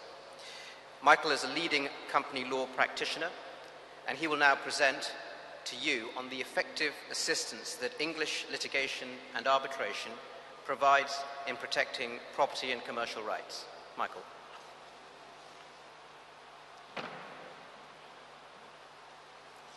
Thank you very much, Rupert. It's perhaps unsurprising, given its position as an island nation and its history, that Britain has for centuries been at the forefront of international, indeed global, trade and investment. Nevertheless, the success of its role in international trade and finance could never have been assured without the necessary infrastructure and services which it developed to enable it to prosper. But it has indeed done so. And whilst England, because of its size, may no longer be at the forefront of international trade, its legacy in terms of that infrastructure and those services has been bequeathed, is available too, and is employed increasingly by those who have overtaken England in terms of market share of international trade. There are many facets to this, just as there are many reasons for the choice of England for the resolution of international disputes. Of course, central to any trade, whether that be domestic or international, are contracts. That is, agreements which define the rights of the parties as between each other and the obligations of each one of them to the other of them, in relation to the business or transactions which the parties intend to conduct. It is the maturity of its law of contract which has assured the preeminence of England at the heart of international trade. Historically, England established around the globe institutions and systems based upon its own models. Naturally, such systems included our system of law and legal administration, and in particular, our system of contract law, as England traded with its partners around the globe. But it's not just amongst our trading partners that there is a preponderance of those selecting English law of the law of choice, as the law of choice for the contracts that they are entering into. And John Wotton has already talked about the importance of English contract law this afternoon. The attractiveness of the jurisdiction of England and Wales for the resolution of international business and other legal disputes appears to know no bounds. As John has said, the services of its practitioners accounted for some £23.1 billion, equivalent to 1.8% of the UK's gross domestic product. That is attributable to both the expert advisory and advocacy services provided by those practitioners to foreign clients in their own domestic jurisdictions, and increasingly in the UK as more and more international parties select the courts of England and Wales as the dispute resolution jurisdictions of choice. As John has said, in jurisprudential terms, the development over the centuries of the common law, overlaid as it has been by equity, taken together with our doctrine of precedent, has provided the certainty required by those undertaking international business.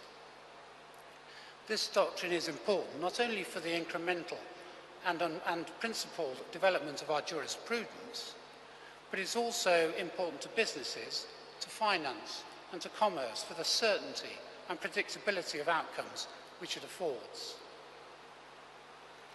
It is that bedrock of certainty that has enabled both the common law and equity to continue to develop incrementally and flexibly to meet the ever-changing and increasingly challenging needs of the business community with the necessary degree of predictability.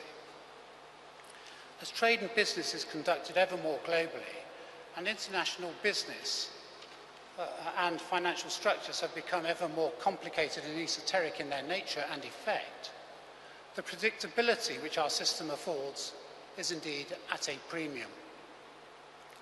Just as our jurisprudence has developed to meet the demands of both domestic and international business, so too have the protections and remedies afforded by our courts. Perhaps the most widely known and extensive remedy is the freezing order or injunction.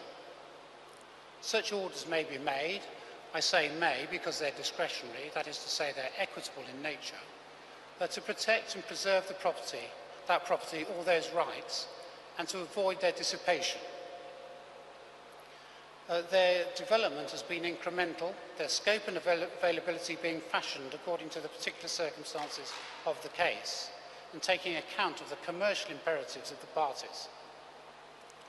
Such orders may be made as a final order upon determination of a dispute, or, and very frequently, on an interim basis during the course of the proceedings to protect and preserve the subject matter of the dispute. Orders such as those are often enforced and supported as a matter of comity in foreign jurisdictions or by the grant of foreign restraining orders. The development of our system of law has provided the courts with a wide range and armoury of flexible remedies. By way of example, the courts may make an order, as John has said, requiring a party in breach of its contractual terms to perform those obligations as an alternative or in addition to making an award of damages by way of remedy. Similarly, the courts may restrain actions taken to undermine or in breach of contract. The courts have specific powers for protecting and preserving assets, the subject matter of a dispute, as I say, either on an interim basis or by way of final order. They have specific powers to prevent a party dissipating its assets so as to make itself judgment-proof, or to render nugatory any award made against it. The court may also make orders requiring disclosure of those assets in aid of any orders for enforcement of a judgment or order which it makes. The UK government has invested in the delivery of our legal services for international business. Just last year, Her Majesty the Queen opened the new Rolls Building, a business court complex in which are housed 50 judges, being the judges of the Chancery Division, the Admiralty and Commercial Court, and the Technology and Construction Court of the High Court of Justice. The Rolls Building, the largest business court complex in the world, encompasses facilities for all forms of dispute resolution, from litigation to mediation and to arbitration.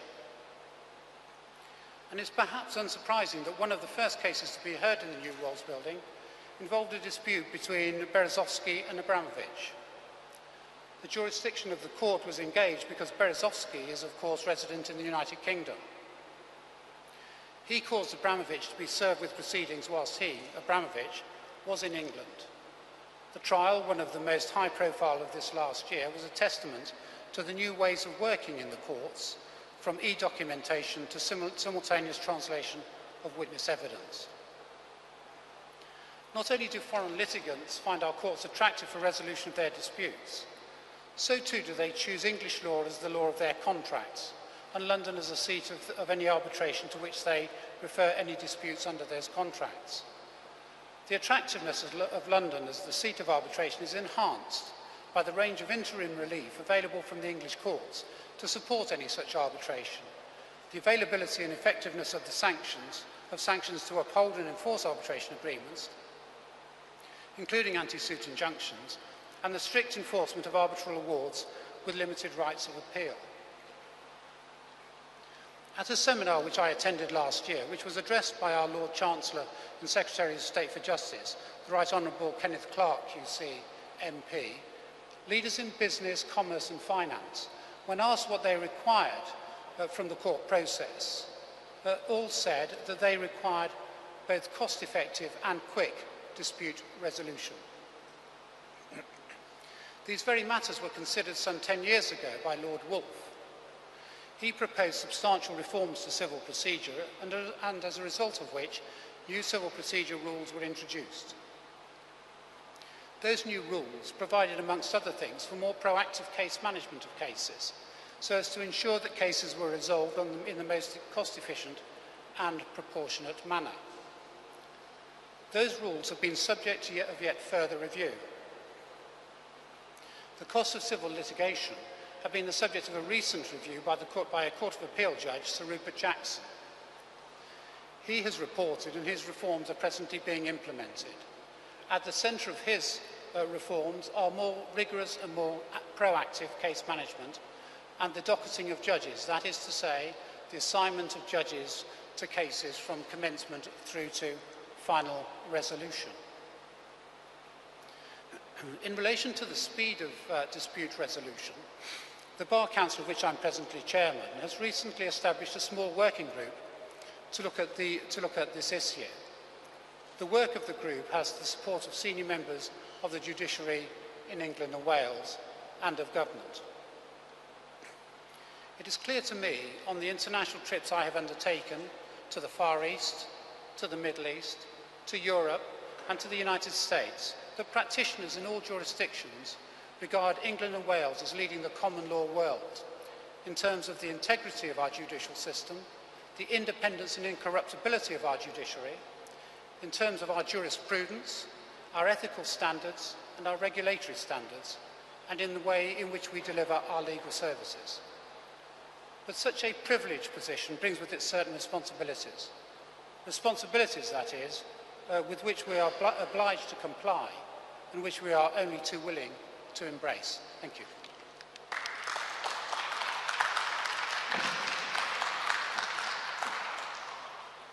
Thank you, Michael.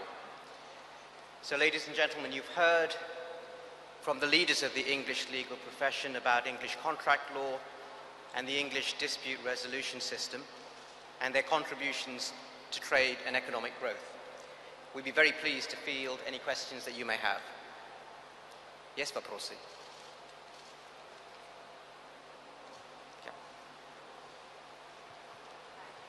Thank you very much for these presentations. One of the speakers mentioned interim remedies in his speech, and I was wondering if we could have more details on that, and especially how are they enforced in practice? Thank you.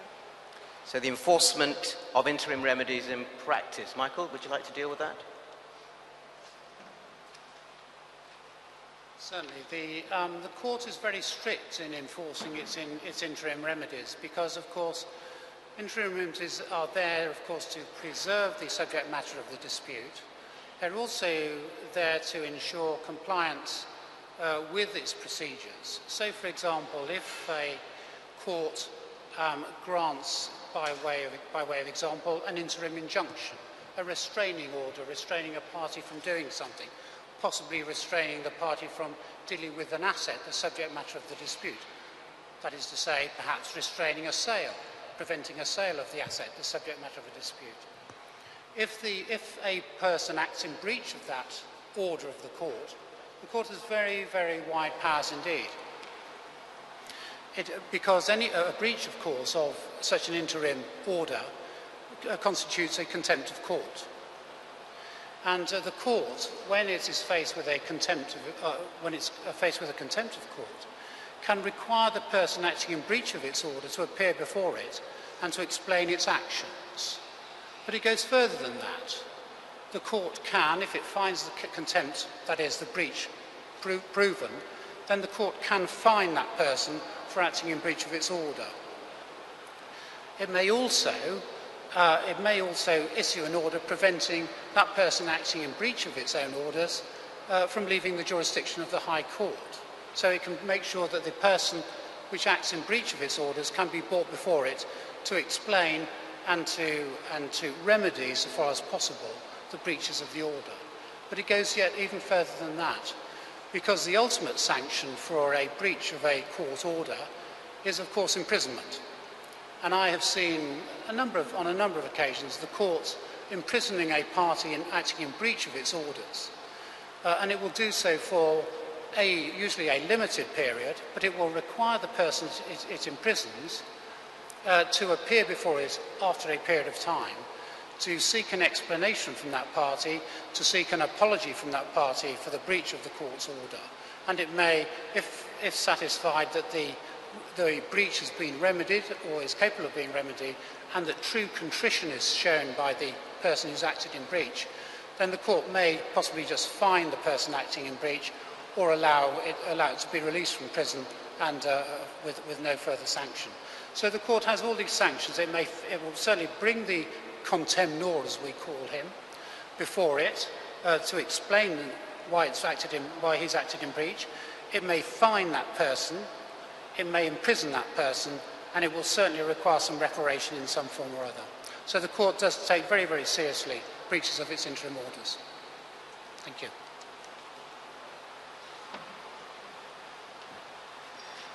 Just to add a practical example of that, in a current very high-profile CIS case before the English courts, the court imposed an 18-month imprisonment sentence on the defendant for failing to disclose his assets, BTA and Abyazov. So there's an actual example of contempt of court in practice. Any other questions?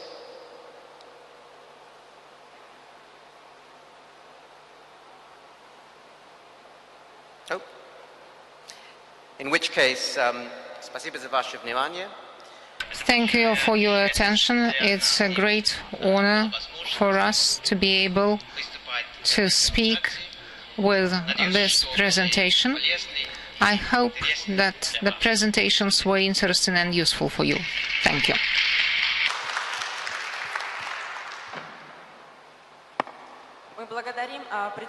We are grateful to the representatives of the UK legal system for the wonderful presentation, and we are handing over to representatives of the US legal system, the US Bar Association. My name is Lisa Savitt. I am with Crowell & Moring in Washington, D.C., and also I'm here as a representative of the American Bar Association's section of international law. And I want to thank the organizers of this conference, including the Minister of Justice, for inviting us. And it is truly wonderful to see so many lawyers from around the world having a chance to have a dialogue together, and also to see so many young lawyers here. As some of you know, the U.S. legal system is similar in some ways to the UK legal system, as it is a common law system, and it includes both statutes and reliance on case law. The U.S. has, in essence, 51 legal systems, one federal system, and 50 states with its own statutes and case law. We decided to focus on 3 aspects of U.S. law just to give you an idea on 3 topics that might be of interest to international lawyers and the international legal community. I will discuss recent U.S. Supreme Court cases on the topic of personal jurisdiction over foreign companies. Glenn Hendricks will discuss international arbitration in the U.S., and Glenn Bird will discuss a statute, Section 1782, which is a way for foreign litigants to obtain evidence in the United States. And as alluded to by the German bar and others, the U.S. system is known for being a little litigious, but it is also one of the largest consumer markets for the world. And there is a tension between global trade and state sovereignty. Various developments, including the internet and other global trends, can be used against foreign companies in the United States. And this is seen in the area of whether U.S. courts can exercise personal jurisdiction over a foreign company. Personal jurisdiction is based mostly on state statutes, but it also has an element for federal due process concept. Excuse me. I am going to focus on 2 very recent, June 2011, U.S. Supreme Court cases in the area of personal jurisdiction over foreign companies. And this is the first time that the United States Supreme Court has addressed this issue in almost 30 years. And so it is of great interest, particularly for foreign litigants. And just to remind everyone, the U.S. Supreme Court is the highest court in the U.S., and both state courts and federal courts are obligated to follow the United States Supreme Court law. The first case has to do with specific jurisdiction, which is the concept of a court making a finding that there is jurisdiction where there's a specific connection between the dispute and the forum. The name of the case was McIntyre versus Nicastro. This case involved an English manufacturer of machinery who exported the machinery to its Ohio distributor.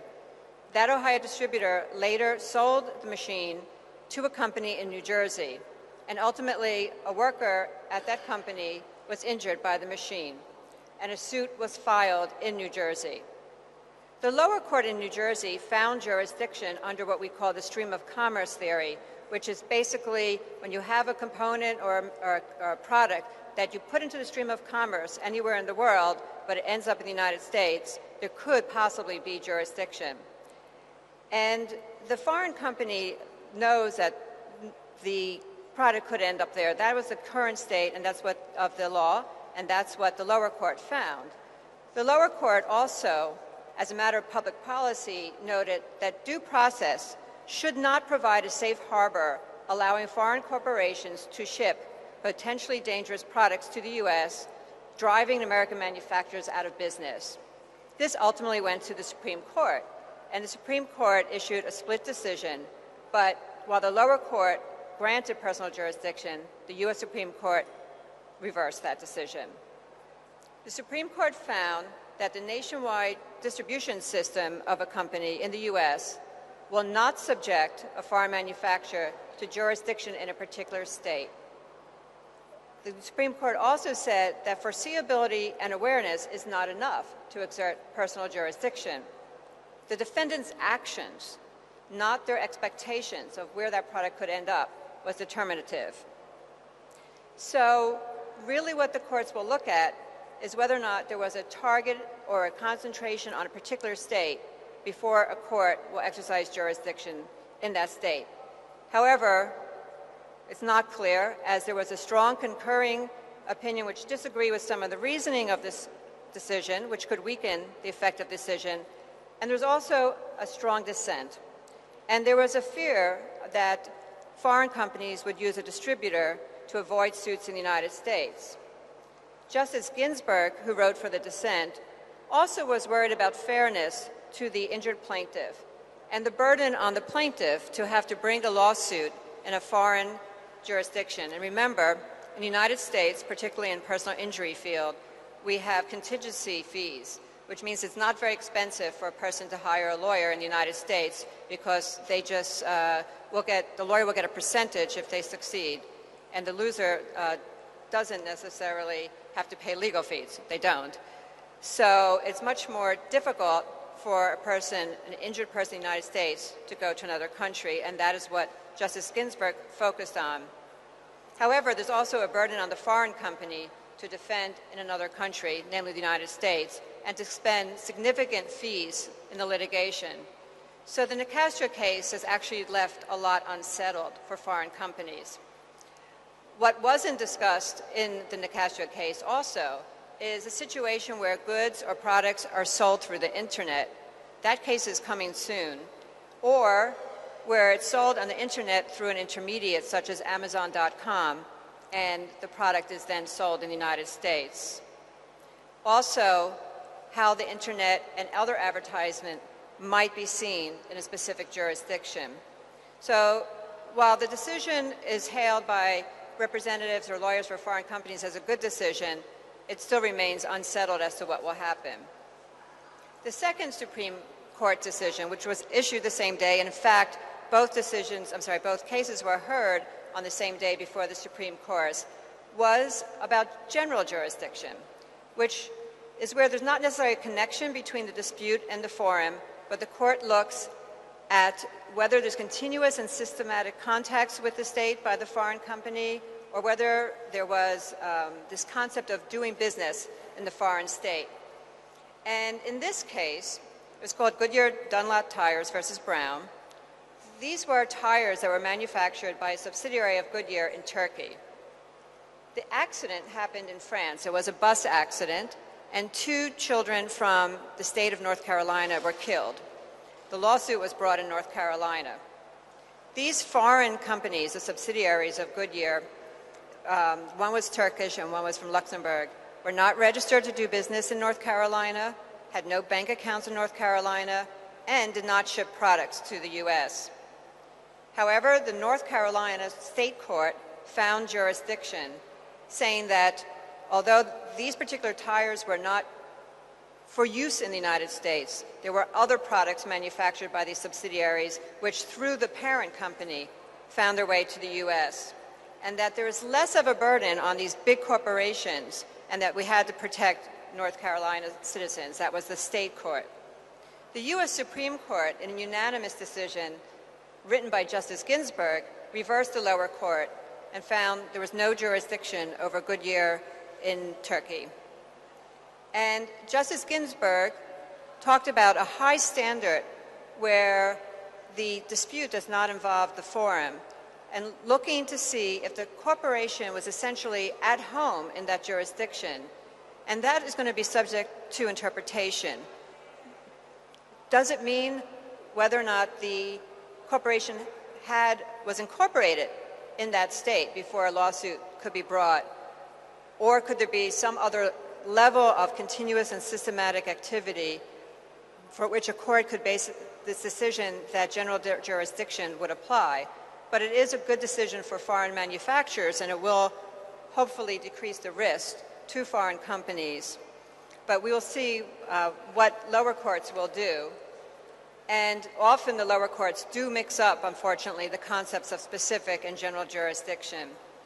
So for foreign companies, and not just manufacturers, they need to be thinking about their distribution chain, what kind of choice of law clause they might have in a contract, how and where they're targeting their advertising, and also what other defenses might be available to a foreign company if they get sued in the United States and personal jurisdiction is found.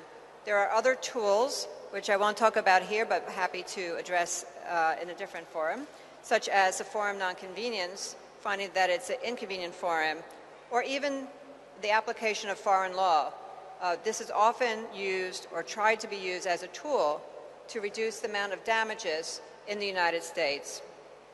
So these two decisions may not dramatically change the legal landscape for foreign companies, but it's hoped that they will. And it also throws the decision about what foreign manufacturers might face in a way to our Congress. And in fact, in 2011, there was a proposed legislation called the Foreign Manufacturers Legal Accountability Act.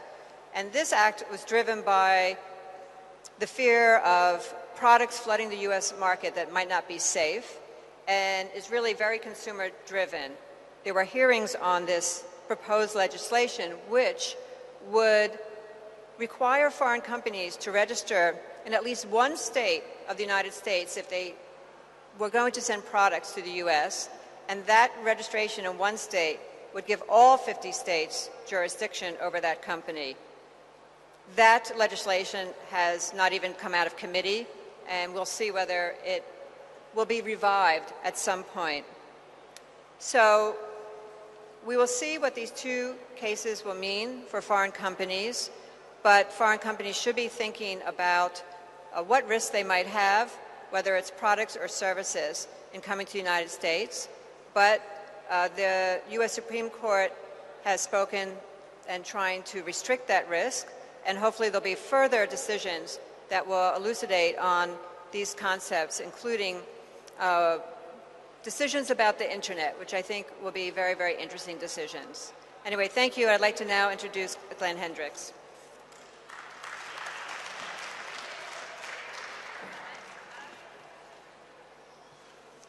Well, thank you, Lisa.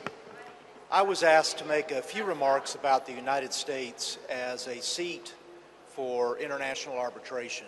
And I know it's late, it's been a very long day, so I'll keep this very brief. And the good news is I can keep it brief because there's not a whole lot about the United States when it comes to international arbitration that is terribly unique from any of the other major international arbitration centers in the world. Most centers of international arbitration have several things in common. They're the sorts of things you've already heard from with respect to the other jurisdictions represented here today. You've got an open, transparent, honest judiciary. You've got a legislation and judicial system that's very supportive of arbitration. You have an infrastructure in terms of travel and technical communications that is supportive. You've got to have a place that's very easy to get to, and frankly, it has to be a very nice place to visit because you're bringing people from other places. And certainly the United States meets all of those criteria.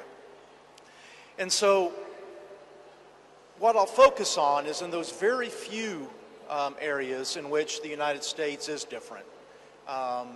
And like I said, 90%, 95% even perhaps, we would share overlap with the other jurisdictions we've already heard from.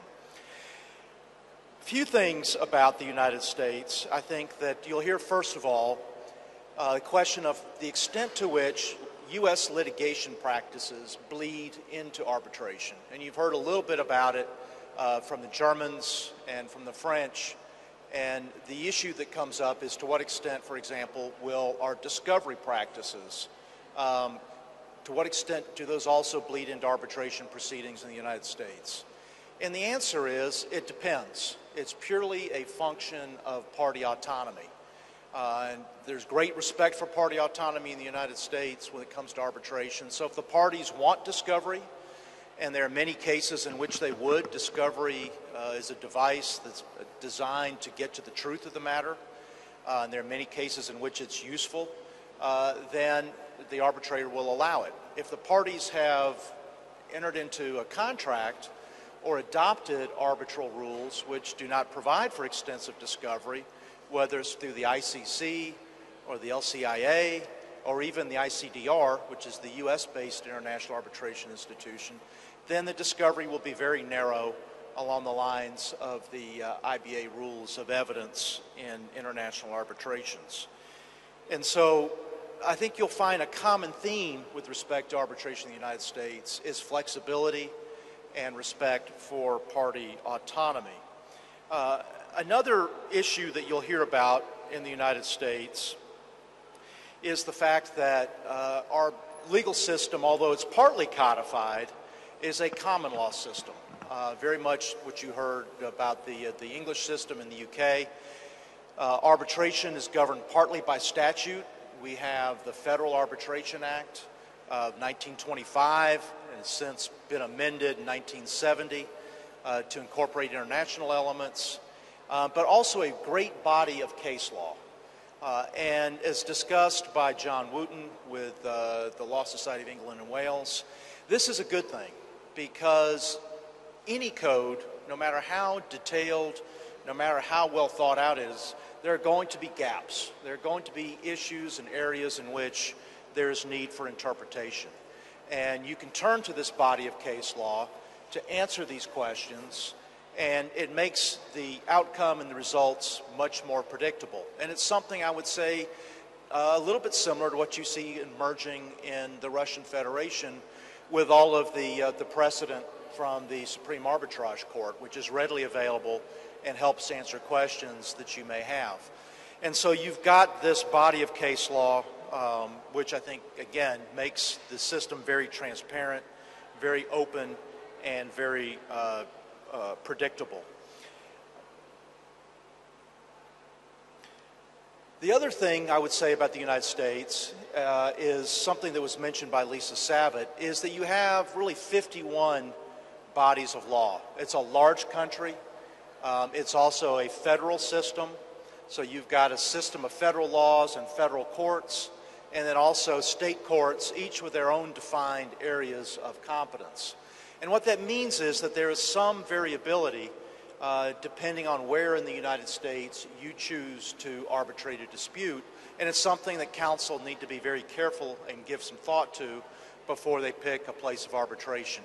Again, the vast majority of legal issues with respect to arbitration will be the same regardless of whether you arbitrate in New York, Atlanta, Miami, Chicago, Houston, or wherever.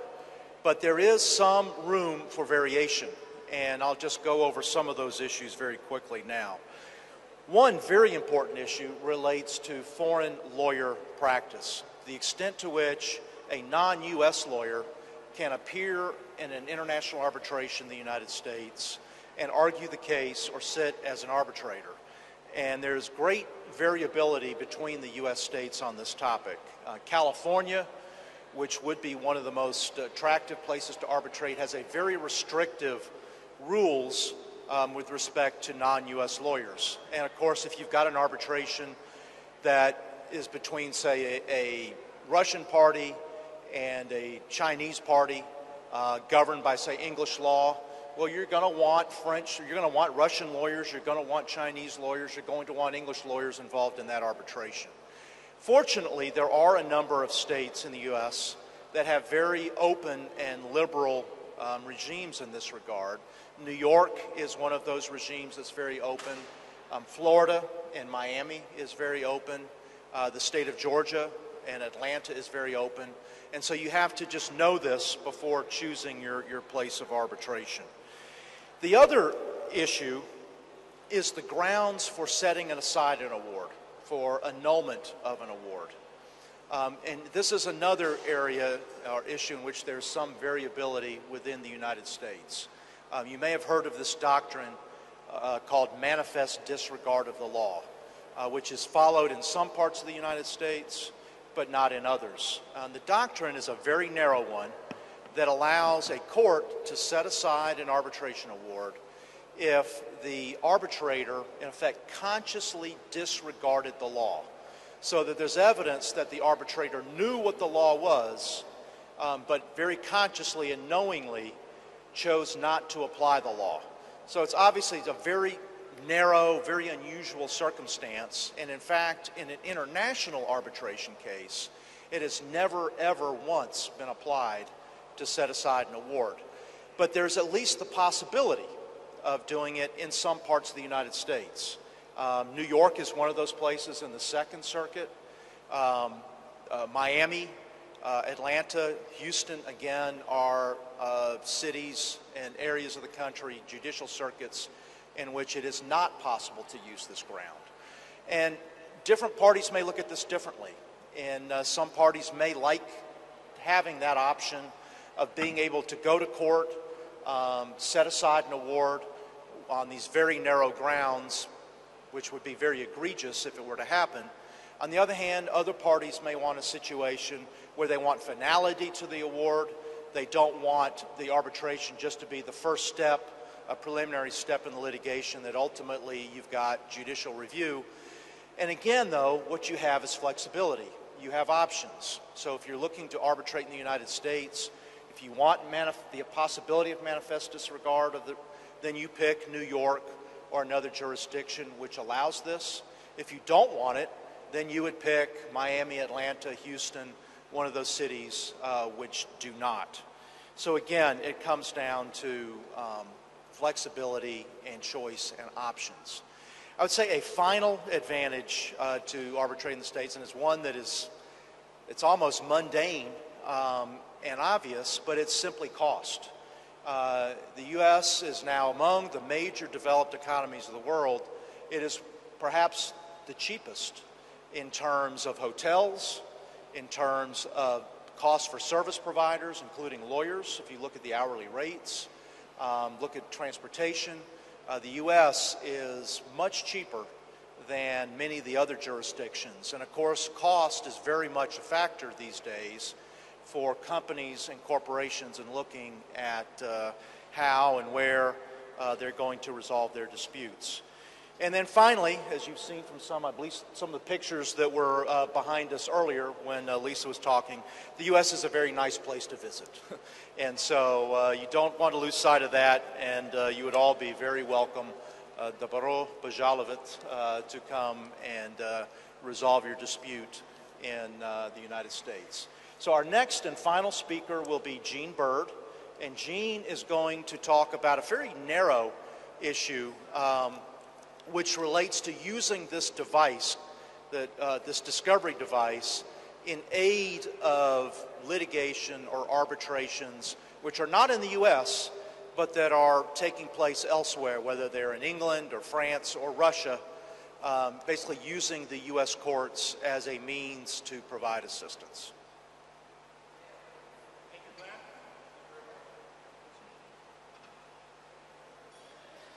Добрый вечер. Меня зовут Джин Бу. Good afternoon. My name is Gene Bird. I'm a lawyer with Arnold, Goldman and Gregory in Washington, D.C.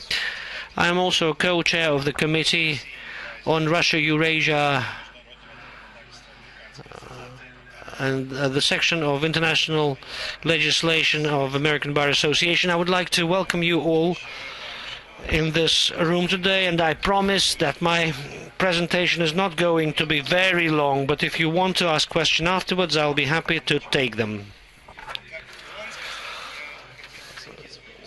As my colleague said, I wanted to devote my presentation to a unique phenomenon of the US legal system that allows you to get information, evidence that can be used in court trials and arbitration processes international outside the US, even in those cases where neither of the parties involved neither of them is a US based side. Let's imagine a situation whereby a Russian company enters into agreement with a German company. On the basis of this agreement, they establish a joint venture with the goal of obtaining or using a license of a big American firm in Russia, in the Russian marketplace. They want to produce something, or they want to develop some products and then sell them under the license from a US company. For some reason, a dispute follows, and say, for example,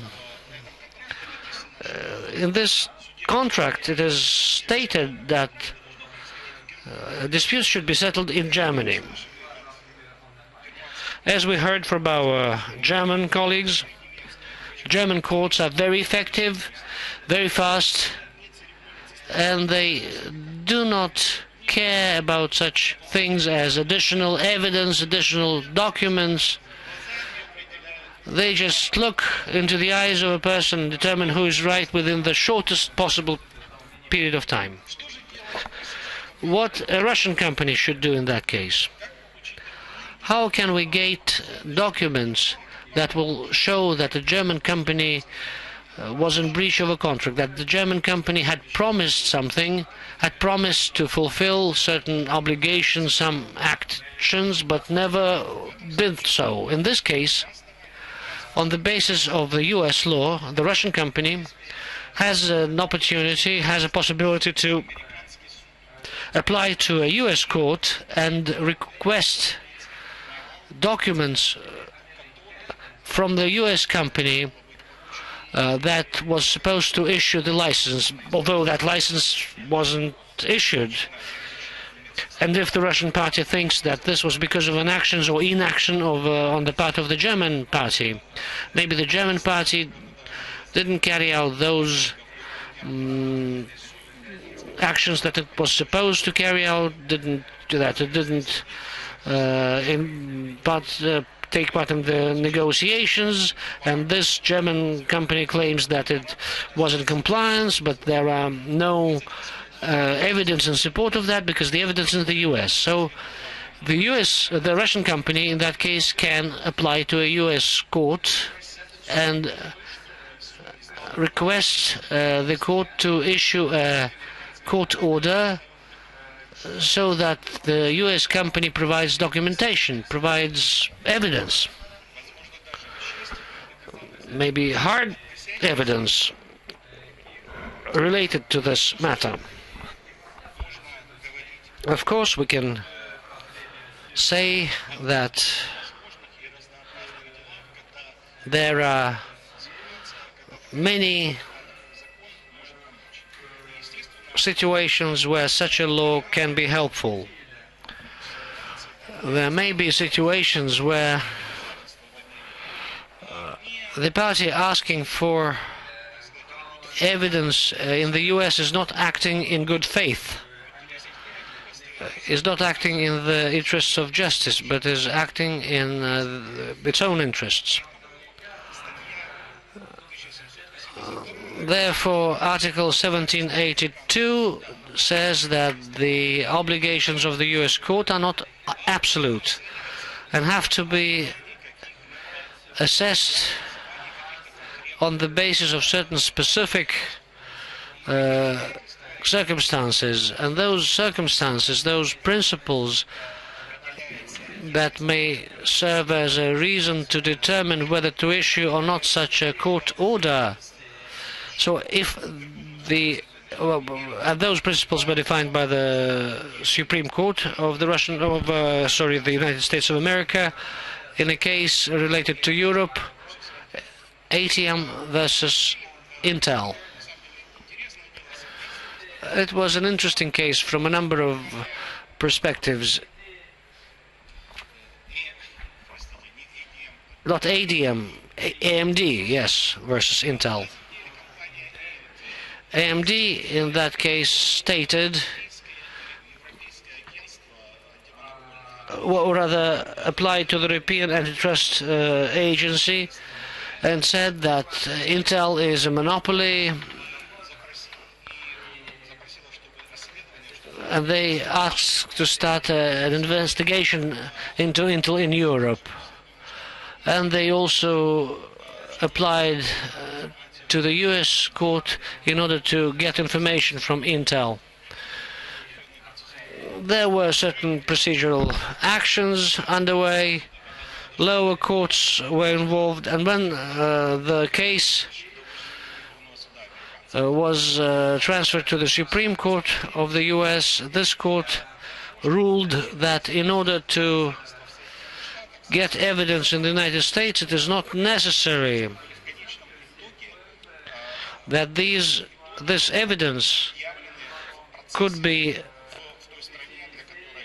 used in the court trial in the country from which the application comes. It is enough for this evidence to have a bearing on the subject matter of the dispute. Another interesting point that was discussed there was related to legal procedures with regard to which the evidence is requested, and the court ruled that such evidence should be collected in connection with official investigations and maybe even arbitration processes. So, under certain circumstances, even in arbitration proceedings, it is possible to resort to it. This case, even if it was handled in Geneva or in London, it is possible for a Russian company to apply to an American court with such a request, and a certain order is issued. We can talk at length about Regulation 1782, but we are pressed for time. I don't want to delay you, so if you have any questions, please ask them. There are no questions. Thank you very much for your attention. All the best to you.